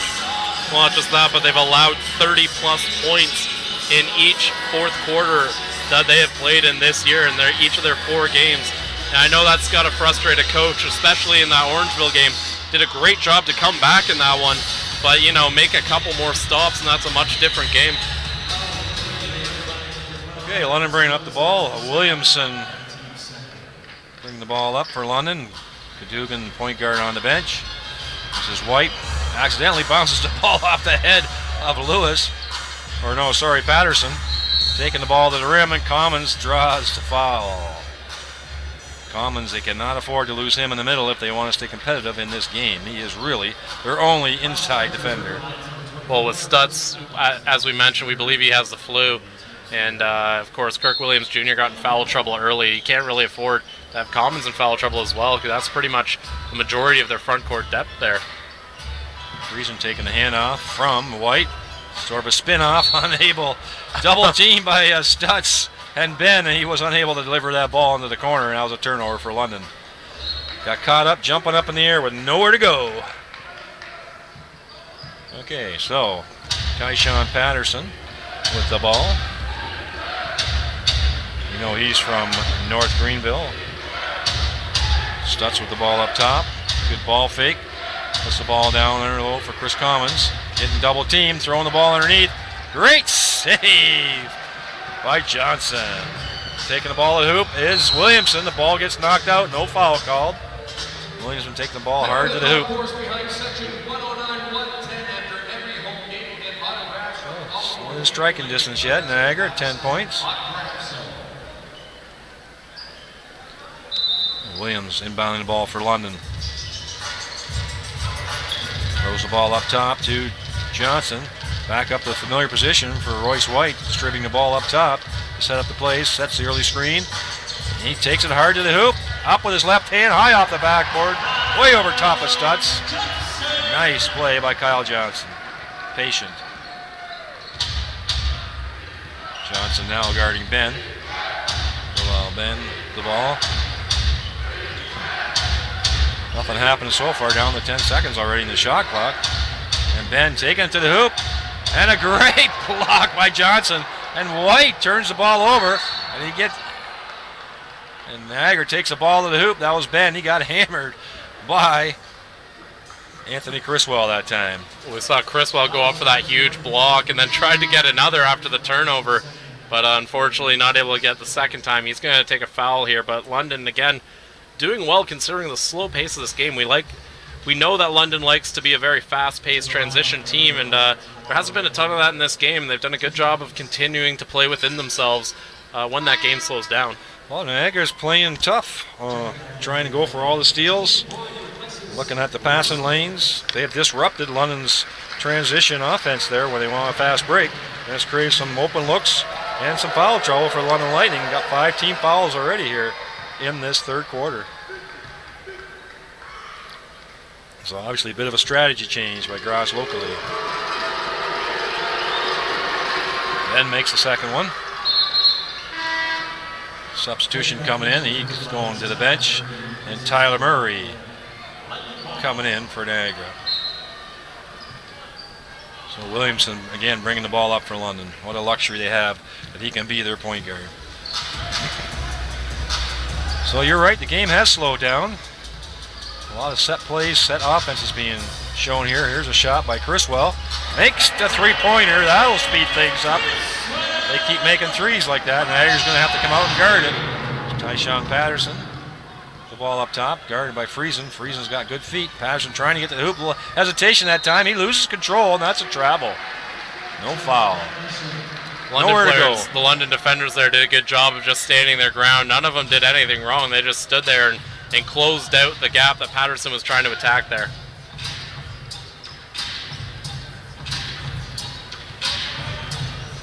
Again, a half set. Nobody guarded him that time, so takes the early jump shot. Criswell trying to put it back in the rim, and he out-jumped everybody and got fouled trying to put that tip in.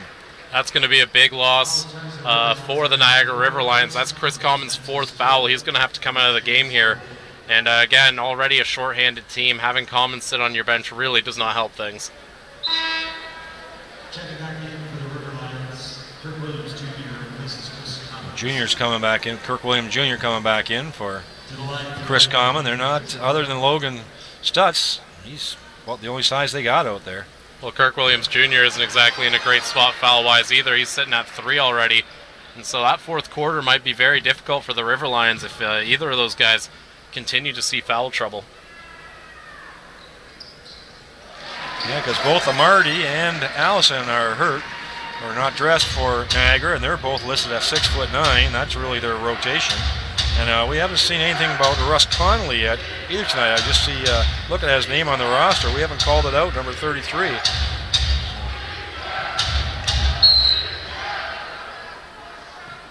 So I'm not sure what to make of that.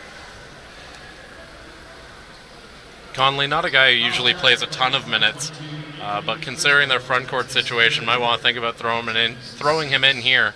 But I think right now the River Lions are more focused on just trying to get back into this game before they worry about whether fouls are going to knock them out of it. Well, they've gone small and Stutz, so that's what I'm seeing right now. Stutz, of course, great scorer, but on a bit under the weather tonight. A bump up top by Criswell, and that's Tyshawn Patterson. Nice dish off to Kirk Williams Jr. Good pair of hands, makes it easy off the backboard.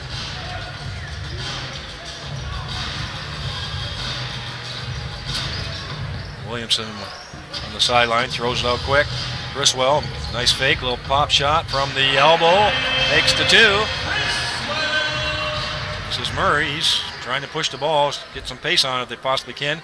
Throws it over to Kirk Williams Jr. He has a long look at that wide open 3. And that was Lewis fighting for the rebound. He's going to get the London foul. He's got inside position. It's the 7th team foul for London Lightning. So Stutz going to the line.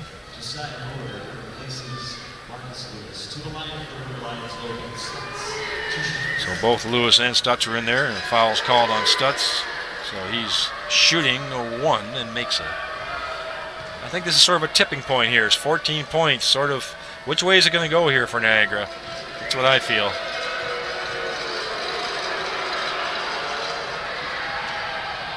That's Criswell fighting hard for the boards. It's Joel Friesen. You know he's taking it to the hoop. Offensive board again by none other than Garrett Williamson. London has to get back in a hurry. Niagara really hadn't hustled back, so they had 2 guys waiting on the offensive end. London got back on transition. Murray taking the ball to the hoop, trying to dish it off to Williams Jr., but London defender able to deflect the ball out. That was Williamson. 8 seconds left in the shot clock. 16 points, grown to 16 points here, so I think this is a bit of a tipping point here. If they can't keep it within that stretch of 10 to 12 points. Williams with the turnaround. Good body control. Puts the ball in the net. Again, Kirk Williams Jr., of course, very key piece to a lot of good teams. 2013-14, he was the 6th man of the year, and then after that he went to Windsor and won a title. So, I mean, Kirk Williams Jr., a very critical piece to a lot of good teams here in the NBLC. Well, we're certainly hearing a lot more from him in the second half. There was a bit of foul trouble in the first, but he's coming to life, and that's a 3. Josiah Moore, no hesitation. Got it down to 11, so they're hanging around, hanging around. Julian Boyd, lots of time to set his feet, and he makes it. I don't know what happened for Niagara there. Julian Boyd has been shooting 60% from three-point land this season. And I mean, if you're going to leave a guy like that completely open, he's going to bury it. Well, he had missed a few tonight, so maybe they were gambling that he wasn't going to make it, but he had all the time in the world. Even so, he's been smart about picking his shots. That's only his 3rd attempt in this game. To the hoop goes Johnson. He gets hammered. Far referee calls the play and not the one underneath. But that definitely was a foul. Hard drive to the hoop by Kyle Johnson. That's the 3rd foul on Stutz, so another of the front court players for the Niagara River Lions in foul trouble. I'll give Niagara a lot of credit here. They are shorthanded and under the weather, as we said a number of times on the show, but they are hanging in and battling yet.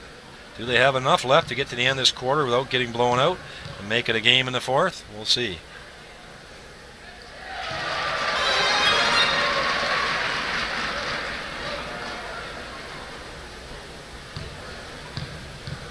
Johnson makes his first.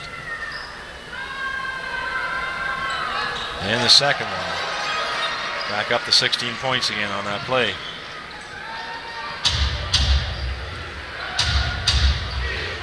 Murray getting lots of playing time here tonight. Spins around. Luke Singleton gives it to Williams Jr. Calmly puts it in. They're hanging around. Kirk Williams really playing well in this 3rd quarter. Yeah, the majority of points have been in this 3rd right here. He's sitting at 14 for the game now. Julian Boyd was sort of a step back that time. Singleton underneath held his position, couldn't hold on to the ball. 3 points are such a big weapon, eh? Get 2 in a row, all of a sudden 6 points either way. It's a big difference maker.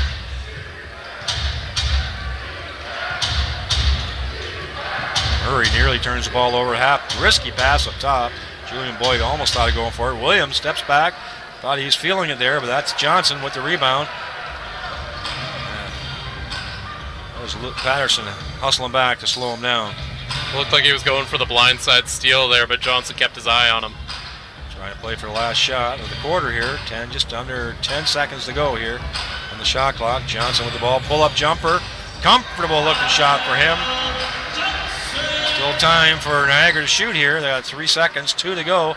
Well defended by Garrett Williamson and Julian Boyd. No attempt. So in the end of all that, it washes out to a 15-point lead stretched out for the London Lightning. Yeah, that was a great quarter for the London Lightning. They kept Niagara to only 24 points in the quarter. I think they liked the first half of that quarter better than the second half, but still, anytime you can win a quarter ever so slightly, that's going to be a big difference for your team. Niagara really struggling based on that not very good second quarter. They had a lot of ground to make up in that 3rd quarter, and they just weren't able to quite do it. The London Lightning kept pace with them. Looking at some of your stats leaders in the game right now, for the London Lightning, you've got Royce White with 16 points, 10 rebounds, and he's leading the team in both categories. Julian Boyd actually leading the team in assists now with 4. He's also got 11 points, 6 rebounds. Then Anthony Criswell, who did the majority of his damage in this quarter, sitting at 11 points and 8 rebounds. And he's the 2nd leading scorer for the London Lightning. That's not a position you usually attribute to Anthony Criswell. He's done a great job here tonight. looking at the Niagara River Lions, Kirk Williams Jr. doing most of the damage, 15 points. Again, the majority coming in that quarter. Josiah Moore sitting at 11 points. We haven't seen him get a ton of rebounds, which is really his calling card coming into this game, though. And then Marcus Lewis and Bilal Ben sitting at 10 points. We haven't seen a ton of either in that third quarter. What are Logan Stutz' stats at the moment? Because he's such a big part of it. Logan Stutz only 1 point in the third quarter. He's sitting at 7.6 rebounds. And, well, he was sitting at 6.6 rebounds before the start of the half. He's really laboring out there. He's trying his hardest, but you can see him laboring. Some of the other categories that fans might be interested in: field goal percentage, London Lightning shooting 50%, Niagara at 44%. Niagara surprisingly shooting 38% from three-point land, but unfortunately they're still down in this one right now. Assists about even, steals about even, turnovers about even. And really, if you look at the numbers, there isn't really a clear reason why Niagara might be struggling, but then you look at some of the deeper numbers and you've got bench scoring 27-8 for the London Lightning, and I really think that's been the story of the game, is the short bench for the Niagara River Lions. And this is the part of the game where you start to see guys get tired, and statistically that was the best quarter for the Niagara River Lions, but that's not saying much considering they really struggled in that second. Yeah, give them credit, they're hanging around yet. It's going to be Niagara ball. Kirk Williams Jr. inbounding at half. The Lightning are coming out. Sort of get a reset here. Murray's on the floor along with Kirk Williams Jr. Logan Stutz is out there along with Tyshawn Patterson, who's number 23 for you, and Ben. So three real good ball handlers there. Two offensive players in Stutz and Williams. The Lightning's got Johnson out there along with Singleton.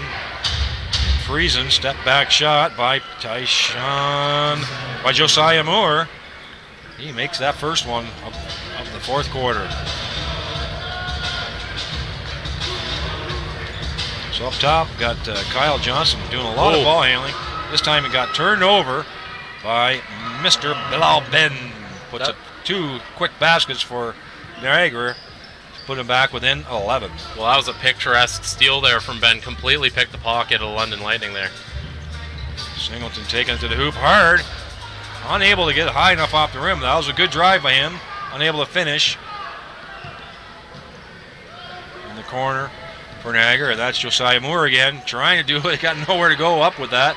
And Johnson unable to pick the ball up. I think he was looking ahead before he wanted to, before he picked the ball up. Ended up getting a jump ball. The hustle play of Josiah Moore. And that should be London ball on the side as Niagara had the ball first possession.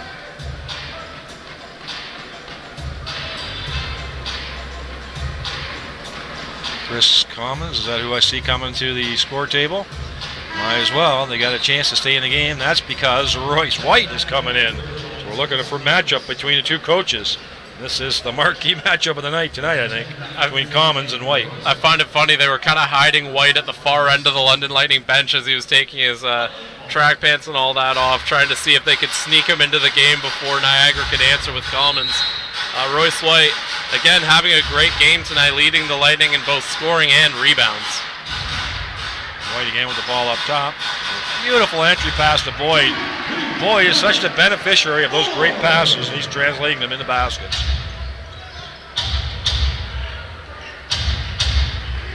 Moore again up top. This time Friesen's guarding him this time. Johnson a little bit overmatched with Kirk Williams, I think, and White comes out to help. Leaves Common wide open, but he's unable to do anything. Driving to the hoop now, but he's got pushed before the shot, I believe, on the floor. Yeah, Kyle Johnson there in a mismatch. He's a little undersized up against Chris Commons. Kind of had no choice but to try and stand his ground, but unfortunately committed a foul in doing so.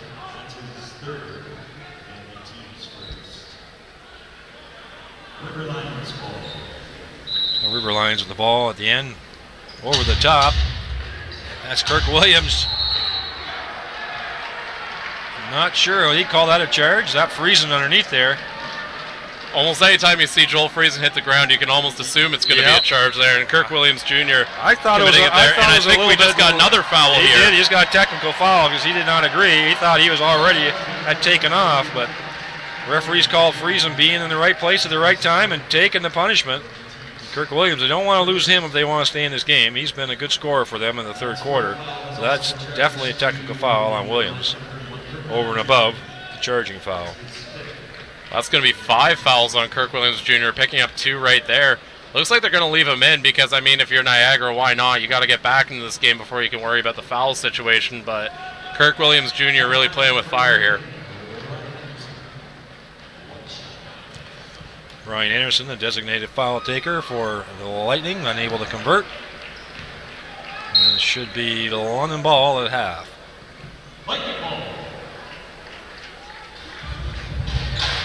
Well, the game has sort of slowed down a bit from what we had in the first half. You know, it's interesting. We've been wondering how London's going to do when the ball game gets a little slower here, and they've performed quite well.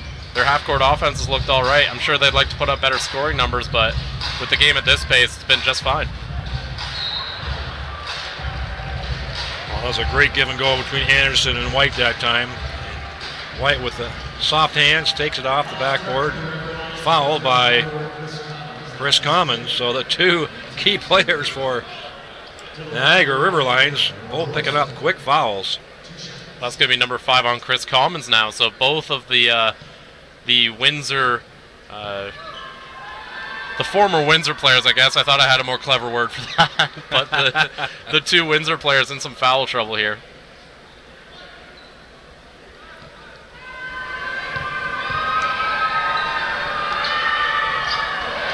White makes a second one.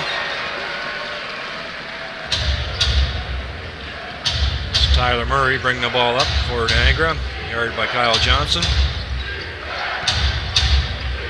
Reach-in foul, I think, that time by Johnson. He sort of ducked underneath the arm of Murray. I don't know what he's thinking of. He didn't have good position that time. That's his 4th team. That's his 4th foul. Considering Johnson hasn't played a ton of minutes, I'm surprised to see that that's his 4th. He's actually leading the Lightning in fouls now. Double team. Didn't turn out for London. Well, it was a good pressure. They did turn the ball over. Big rebound underneath. That's definitely a foul underneath. Kirk Williams Jr. getting the weak side rebound, as we call it. Julian Boyd with the foul. Logan Stutz coming back in the game. Coming in for the shooter for Kirk Williams Jr. Well, I mean, Logan Stutz has the least fouls amongst their big. You kind of need him in this game right now.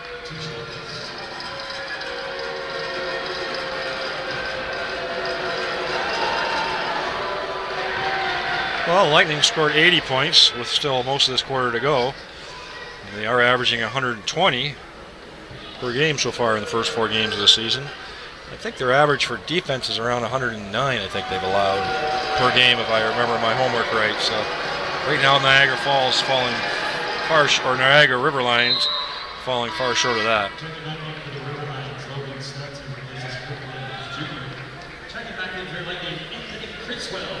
So like we thought, Stutz in, Williams out. It's been interesting, the chess match of whether or not you're going to have Royce White and Chris Commons on the floor at the same time. Commons going to stay in here as White comes out, but that's really been the matchup that Gross Lecole has been looking for.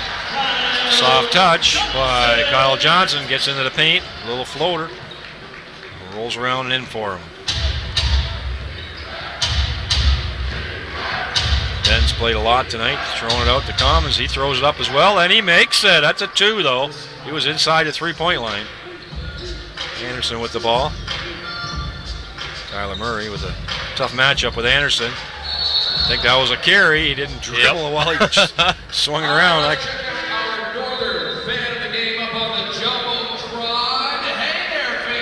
Junior Cadogan coming in for Anderson.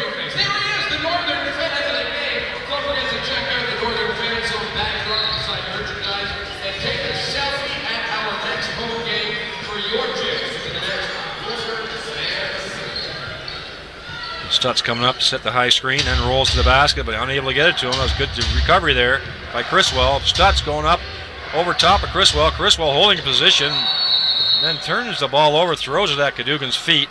He's unable to hold on to it. Did a lot of things right there, Criswell, but in the end he threw the ball away. Looks like the refs are talking about something here. Yeah, that's definitely Niagara ball on the side. Well, he played great defensive position there on a much taller opponent, did Criswell. Logan Stutz.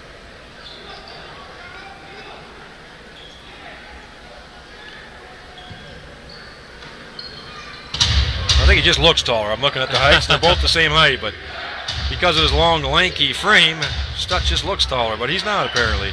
So that is a good matchup underneath there between Criswell and Stutz. This Commons sort of pushing off, but doing a good job with a little floater. Hook shot in the lane. That seems to be one of his favorite shots. Yeah, I'd say Commons got away with one there, but still able to execute. Maybe just a bit of veteran wile to get that one in the rim.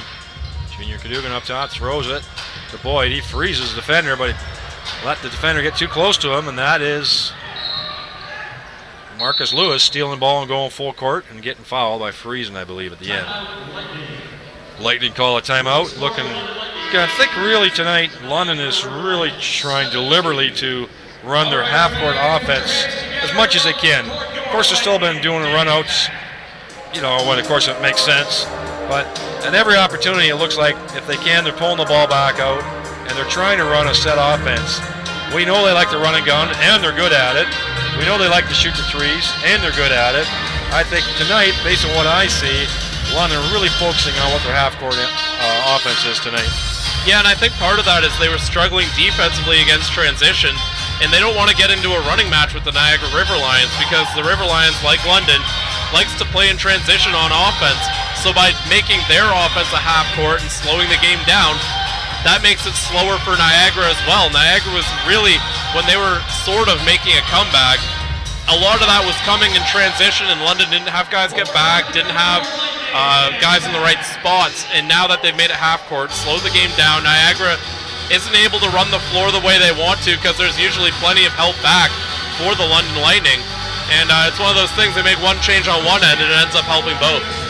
Yeah, I still think that, you know, with an undermanned lineup, London probably could have done a lot more running tonight and maybe really wore Niagara River Lions out, but I think there was a deliberate attempt tonight to, knowing that the game sort of in hand, they're running a half-court offense whenever they can. And I'm sure London knows that they've got the manpower to make the Niagara River Lions run, but you can bank on whether or not your half-court's going to slow them down. You can only hope as to whether or not they're going to get tired or not. So I think going to half-court is a much safer option there.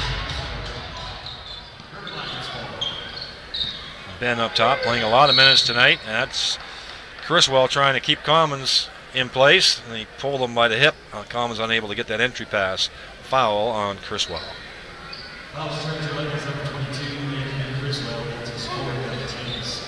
Team's fifth foul, sorry. It's hard to say.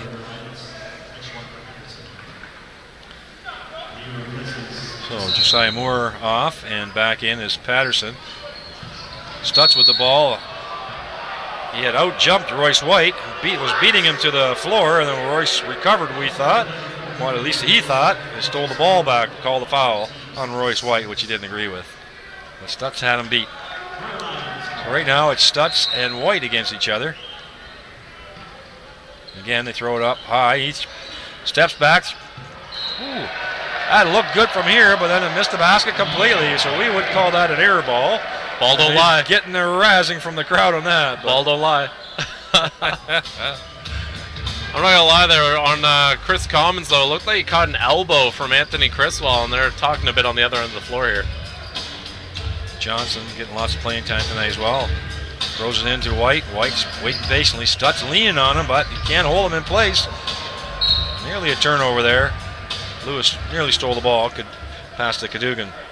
You see Lutz just leaning on White, but it's as if it's not even there. White just goes where he wants to go anyway. Well, there's no one really in the front court, even when they were fully healthy, that has the muscle mass to really deal with a guy like Royce White. Friesen with the ball up top, trying to dribble to the hoop. Bit of a ticky-tack foul, I would call that one, in our league anyway. I didn't see much there. Had him pinned down, Friesen.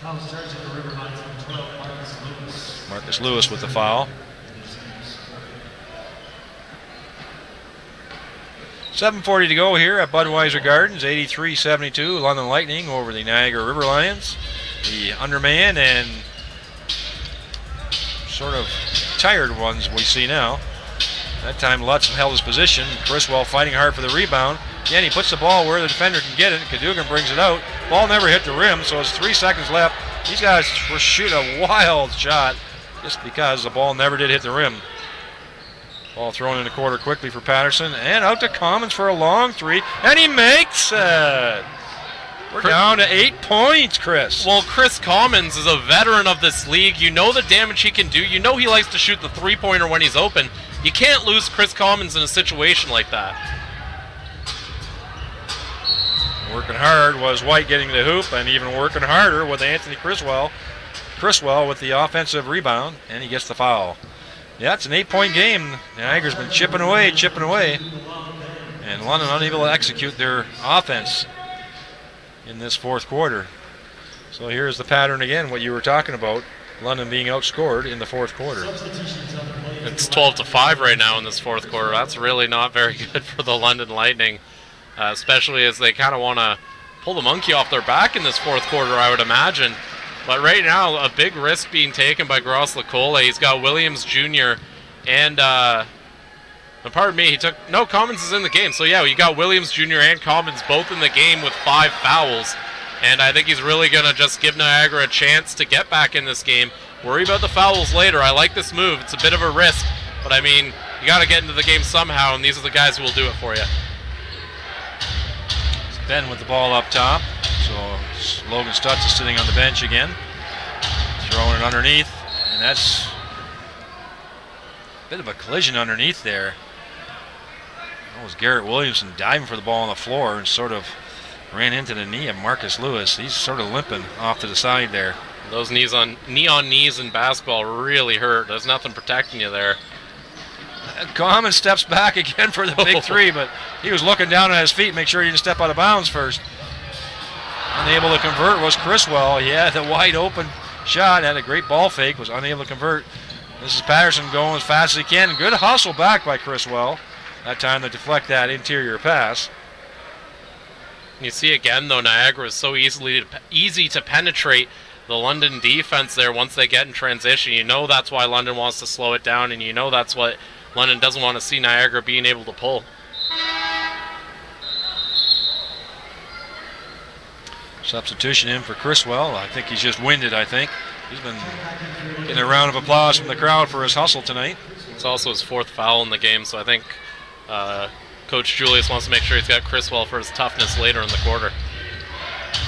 Ben with the ball with a screen from Commons. Again, he goes up, sort of tentatively, hopefully was hoping that was going in, but see how quickly White got rid of that pass as soon as a double team came in. This is freezing up top. Johnson, Boyd posting up underneath with Kirk Williams. I think he has a bit of an advantage there. Here's Garrett Williamson. He definitely has an advantage. Soft hands off the backboard. Great recognition from the London Lightning to notice Williamson had that mismatch. Great job by Williamson calling for it and attacking Patterson. Yes, I really like Garrett Williamson's game, because we know he can be a primary scorer for anybody in this league, but he's willing to do whatever it takes for the team. There, gets a beneficiary of a pass from Royce White. Patiently waits his turn off the backboard. You know, there isn't really a way to track this stat in NBL Canada, but I'd love to see who has the most fourth quarter points in the NBLC, because as much as London has struggled, Williamson's been their guy to get a lot of those clutch end-of-game buckets. Niagara swinging the ball. That's a long three-point attempt in and out of the rim. Offensive board by none other than Mr. Commons. Again, Commons having a very good end of this game, playing very disciplined considering the foul situation too. Again, Royce White with the ball up top. Guiding traffic, setting plays up. Here, a wide open three for Friesen. He makes it with a soft roll. That ball was in there. Absolutely it was. Got the soft roll. Didn't look like it was going to go in, but nobody checking him at the three-point line. Well, Joel Friesen, he hasn't scored since the first quarter, and that three there, a big one for the University of Alberta graduate. Well, just under 5 minutes to play in this fourth quarter. Now it's 92-77. Back up to 15 points. It was down to 8. Niagara got one more push. I thought he just fell. I think he got a bit of a shove from Johnson and just enough to throw him off balance. They're already in the team shooting bonus already for the River Lions.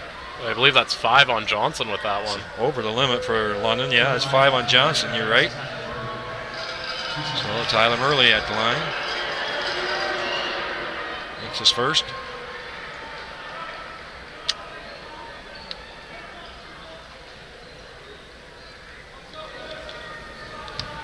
Steps up the line for his second.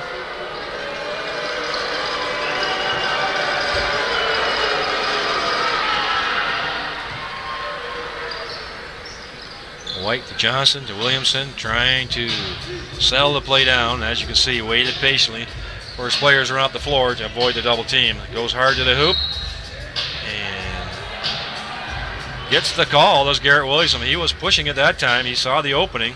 You're right. He is a big contributor when he needs to be in the fourth quarter. He's not afraid to take those shots. We saw back in the 2013-14 season, he led the London Lightning in scoring, was one of the top scorers in NBL Canada.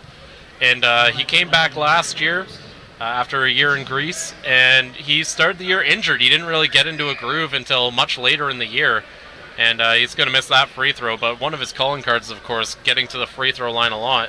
But he's a guy who doesn't necessarily need the offense to run through him to get his points, and that makes him more valuable because he's able to put points on the board, he's able to work within the offense, and just find his moments throughout the game as opposed to being a high-volume guy.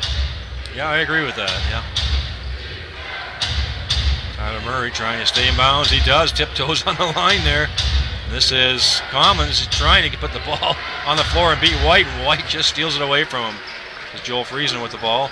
Again, they're slowing it down a bit deliberately here. Going all the way to the corner. White patiently swings it around to Johnson. Johnson looking for a great catch there by Boyd. That was a hard pass out there. And Williamson again. Beautiful little fingertip roll right at the rim. And so, paying a lot of attention to White and Boyd, that leaves Williamson open, and he's taking full advantage of it. Well, we talked about how the River Lions were very much outscoring the Lightning in this fourth quarter so far, but the London Lightning have gone on, I believe that's going to be a 7-1 run when all things are done. The live stats take a bit to update. I apologize, folks. But the London Lightning on a heck of a run, and a lot of it being done by Garrett Williamson. He's been their closer in this fourth quarter. He's come in. He didn't play a ton in the third quarter. He's been mostly doing his damage here in the fourth quarter. And now, after a bit of a quiet third, he's got 17 points in this game. That's going to tie him for Royce White for leading scorer of the London Lightning. And I think it's not just how many points he's had, but how he's gotten them and when he's gotten them. That has been absolutely crucial for the London Lightning to continue to hold on and hold off the Niagara River Lions. Well, it's also interesting to see who are the players on the floor in the last 5 to 7 minutes of the game. And we're looking here, we know that White was on the floor, Royce White, Joel Friesen, great defender, Kyle Johnson, good ball handler, Garrett Williamson, clutch player, right? Those are the players that are on the floor here at the end. And of course, Julian Boyd as the power forward. So 95-79, just under 4 minutes to go here at Budweiser Gardens. I think some more people came in. Must have been during the first quarter or so. This looks a little more full and noisier than it was at the beginning of the game. Yeah, based on what I've seen from this building, I'd say it's about 2,000 plus in here. 2,000 still. You're thinking that many, eh? Well, it's one of those things, you see the upper bowl closed and you think there aren't going to be that many, but yeah. I've seen more sparse crowds have a higher attendance number than you would think, and I think this is one of those ones that's sneaky large, I'll say. Because, I mean, you've got the court side completely full. Yes, we do. That's true. So Murray still on the court, playing lots of minutes tonight, taking hard to the hoop, dishes off to Logan Stutz. He takes it slowly to the hoop. Nice, easy, but unable to convert. That was Boyd getting accidentally poked in the eye, I think. Williamson basically with the ball up top again. I think that was just a tired defense that time by number 12, Marcus Lewis. Unable to move his feet in time. Criswell coming in. Corner was coming in for Boyd. Yes, Boyd got a finger in the eye. He's still rubbing it. So Criswell coming in for him. So London also now shooting in the bonus. Williamson again to the line. Well, this is getting opened up to, what do we got? 17-point lead. It's going to be tough to come back the last 3.5 minutes. See how this plays out. Stutz is on the floor, along with Commons, I see, and Lewis and Murray, and Tyshawn Patterson for Niagara. Patterson up top of the ball, trying to beat his man off dribble. He did beat Joel Friesen. Friesen banged his knee in the first half, and he was stretching at halftime. You can see him grimacing walking up the floor right now, Joel Friesen. He was unable to move laterally that time on Tyshawn Patterson. Hopefully that's not anything serious. Friesen with the ball up top right now. Royce White up. Logan backs off on him, giving him the shot. This is Johnson with a bit of a push-off, but puts it up, gets it in time to beat the shot clock. Rebound by Niagara. Murray with the ball up top. Nobody to pass to at the moment. Into the corner for a nice spin around move by Lewis.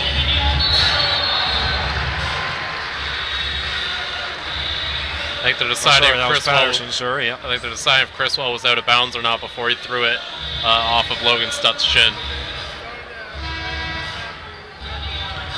Refs conferring over there. It's going to be Niagara ball.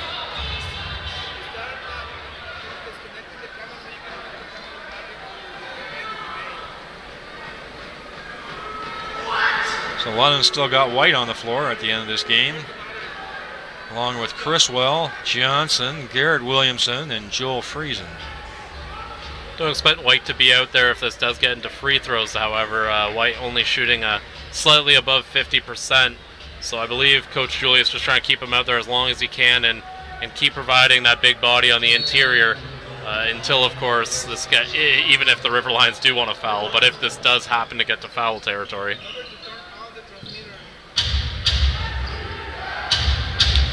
That's Lewis trying to be his man up drill, trying to back down Criswell, which is a tough task. I think a few too many bumps by Criswell that time, but he was trying to hold his ground. I think he's a difficult man to back down. It's going to be 5 on Criswell there. How many team fouls are we up to now? 27 and 23? Yeah, that's 27 for the London Lightning, 23 for the Niagara River Lions.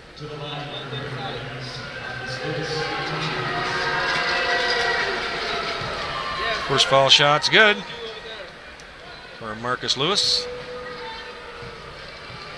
So that'll put London at 3-2 in league play if this holds up, which we think it will.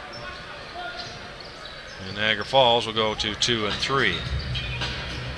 Next game up is Saturday night for the London Lightning. There's White down below. Common still on. Looking for the flash from who else but Garrett Williamson coming from the blind side. Great timing by White, just waiting for the defender to turn his head before he makes a lovely pass. This time Williamson steals the ball, going to Johnson.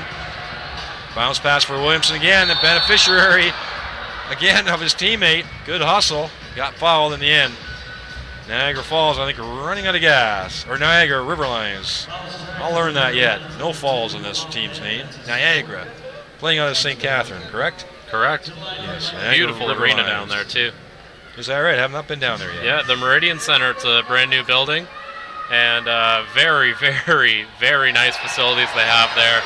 And you got to give credit to the River Lions. They've done a really good job getting into that arena, and they've done a really good job with that team in the St. Catharines area. What kind of turnout are they getting for their games? I don't know this year off the top of my head, but in year one, I know they met their attendance goal, so that's a pretty big deal because a lot of expansion teams in NBL have struggled right away. Yes, we've seen that over the years, yeah. All right, fans, there it is. Yeah, it's cost a few franchises their locations, right? So.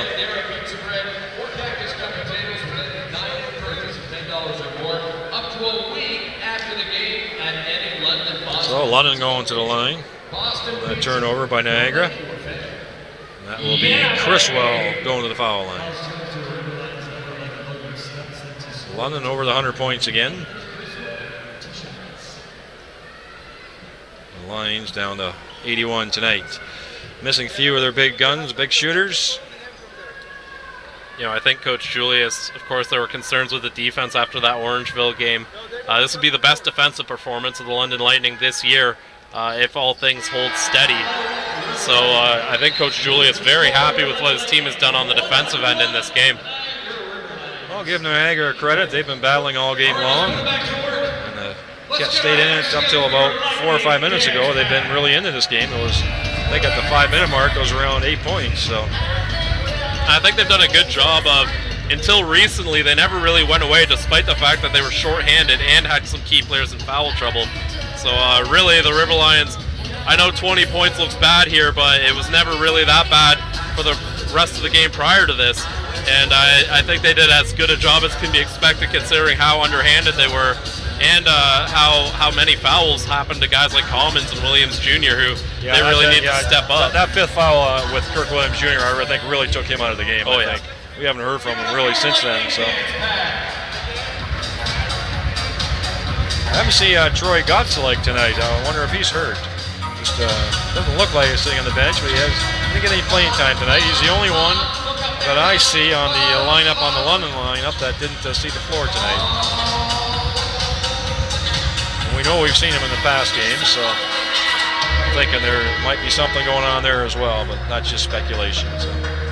Also might be a case of they didn't really see the matchup fit there. I know Gotzelike, not a guy they feel they need to give a ton of minutes to. So I think he's just getting a rest here because London wanted to put out their best lineup all game long. And again, it's 2 quarters that really killed Niagara here. They performed well enough in the first, and they haven't been terrible here in the fourth quarter. Or pardon me, they were pretty good in the third quarter. Unfortunately, that second quarter and this quarter here really putting them out of the game. Well, they were. They did have a 12-5 points lead early in this fourth quarter, and it's been all London since that time. Thrown in the far corner for Ben, back on the floor again. Guarded by the big guy, Royce. Thrown in the far over top defense. Nice soft hands. Great pass by Murray. One touch to Logan Stutz, who puts it in. Garrett Williamson, steadying player, like we said, for London Lightning, setting up. This is one of Royce White's favorite positions, right at the top of the three-point line. What a beautiful pass. And a great left hand by Criswell. Again, a big man who can pass like that is something we've never really seen in this league, and Royce White, just a very special player here in the NBLC. Stutz getting the ball, a little bit of a shoulder fake, unable to convert. You can see he doesn't really have his legs under him tonight. Williamson, last couple possessions here for the London Lightning. White taking it to the hoop. Little dump pass again for Criswell. Beneficiary again is Criswell of Royce White's. Bit of a drill, penetration, and pass. It's almost a guarantee whoever's in that front court with Royce White's going to pick up points because of that pass. Exactly. Julian Boyd, or you got this time Criswell, the beneficiary of Royce White. Absolutely. White again with the ball. Throws it over to Friesen into the corner to Williamson. Just pulls it back out. 22 seconds on the time clock. 15 seconds left on the shot clock. Williamson. Give Royce the ball here, get him 2 assists, and he's got a triple-double tonight. He's had a heck of a game for the London Lightning. Pardon me, he's 1 assist away from the triple-double. Ball stolen off of Garrett Williamson. White just lets him go by. Lets Marcus Lewis have the dunk, and that is going to be the end of the ball game on this pass.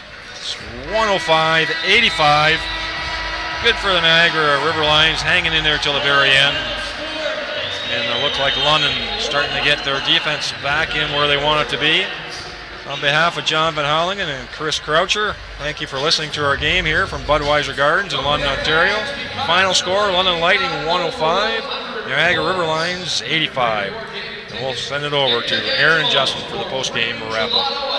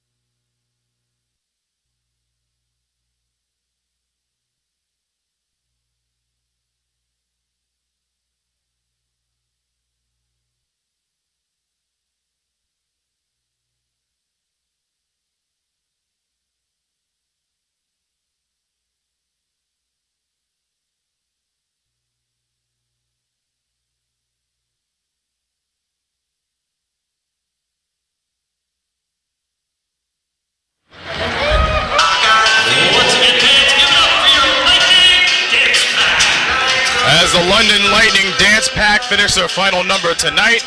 The big number question is the London Lightning won it by 20, 105-85 over the Niagara River Lions, and we welcome you to the Knoxrum postgame courtside. Aaron and Justin, I believe the London Lightning, they worried us a little bit because sloppy offensively, it didn't seem like they were in focus. Yes, it was a very sloppy beginning of this fourth quarter, big time for both teams actually. It was a little bit worried because River Lions were starting to claw their way back, got the lead down to 8, but London kept their composure, made shots, and ended up getting the W by sealing it down the stretch, that's for sure. Let's review the stat line for a quick second, because I know there was like a major plethora of changes for Niagara, even coming out at halftime trailing by 23. They lost it by 20 for sure, but who stood out from Niagara the most to keep them running? To keep them running, Chris Commons was definitely the best shooter out of everyone, that's for sure. 18 points, 8 of 12 shooting with 5 rebounds. Also helping them keeping going was players like Marcus Lewis, 14 points, 3 assists, 2 rebounds, as well as 2 3-pointers tonight. So they tried to keep things going, but it just wasn't enough, in my opinion, tonight down the stretch. The surge of the River Lions was one thing, but like you mentioned, it's too little, too late, too big of a lead to cover that. The player of the game for the London Lightning, well, leading in points, of course, Garrett Williamson, 22 points, but I was quite surprised of how they quickly used Royce White, and they used him to a great advantage that really knocked to Niagara's disadvantage. Yeah, Royce White actually almost finished with a triple-double. That's how effective he was tonight, with 17 points, 13 rebounds, 9 assists. So he was very effective tonight, and he also helped on that defensive end to keep the River Lions in bay overall. So it was a good night for him, that's for sure. You want to know how effective the Lightning were in shooting tonight? They shot 51% from the field, and for sure with this 105 points they scored here tonight, that's really going to boost up their scoring average for this season. They're still first, but it appears to me that they're going to be averaging at least about, I would say, 117 right after tonight, because it's a big drop from 129 that they got Sunday night here. Yeah, they are having lately to start off the season blazing the net in most of their games. So the question is, can they keep it going? Right now it's still the beginning of the season, and of course, as you go on, the energy is going to go down, the teams are going to be more prepared, and the scoring is probably going to go down, and it's going to become more defensive in closer games. Right now, you can't be like the Golden State Warriors and try and blaze the net every single night and try and outscore people or something. That's for sure. Or Houston. Well, that's true. The season series now looks to Lightning's advantage. They're up 2-1, and they go to 3-2 in the season. Niagara goes to 2-3 overall. Out of the Forest City for a minute, back to the out-of-town scores. And, you know, if the River Lions scored one more point, I think we would have a first in NBLC history where the losing team scored at least 86 points. That wasn't the case. The Hurricanes beat the Highlanders 103-86, and for the Moncton Miracles St. John Riptide game, the Riptide took it away 92-86, and Anthony Anderson was the player of the game for that, 22 points and about 5 rebounds as well. Yeah, he had a good performance tonight, that's for sure, with St. John, helping them propel themselves to the victory. Then you have Tri Jambidi also doing well with, I believe it was 16 rebounds as well as 21 points tonight. So that it was a monster scoreline, that's for sure, from the Moncton side. A double-double for Tydron Beatty. Good on him. Really motivating the Moncton Miracles. We look at the forward schedule, and both of these clubs will play once again Saturday, but not against each other. Niagara is going east to the Harbor Station, play against the Riptide, and it's going to be a dynamic game.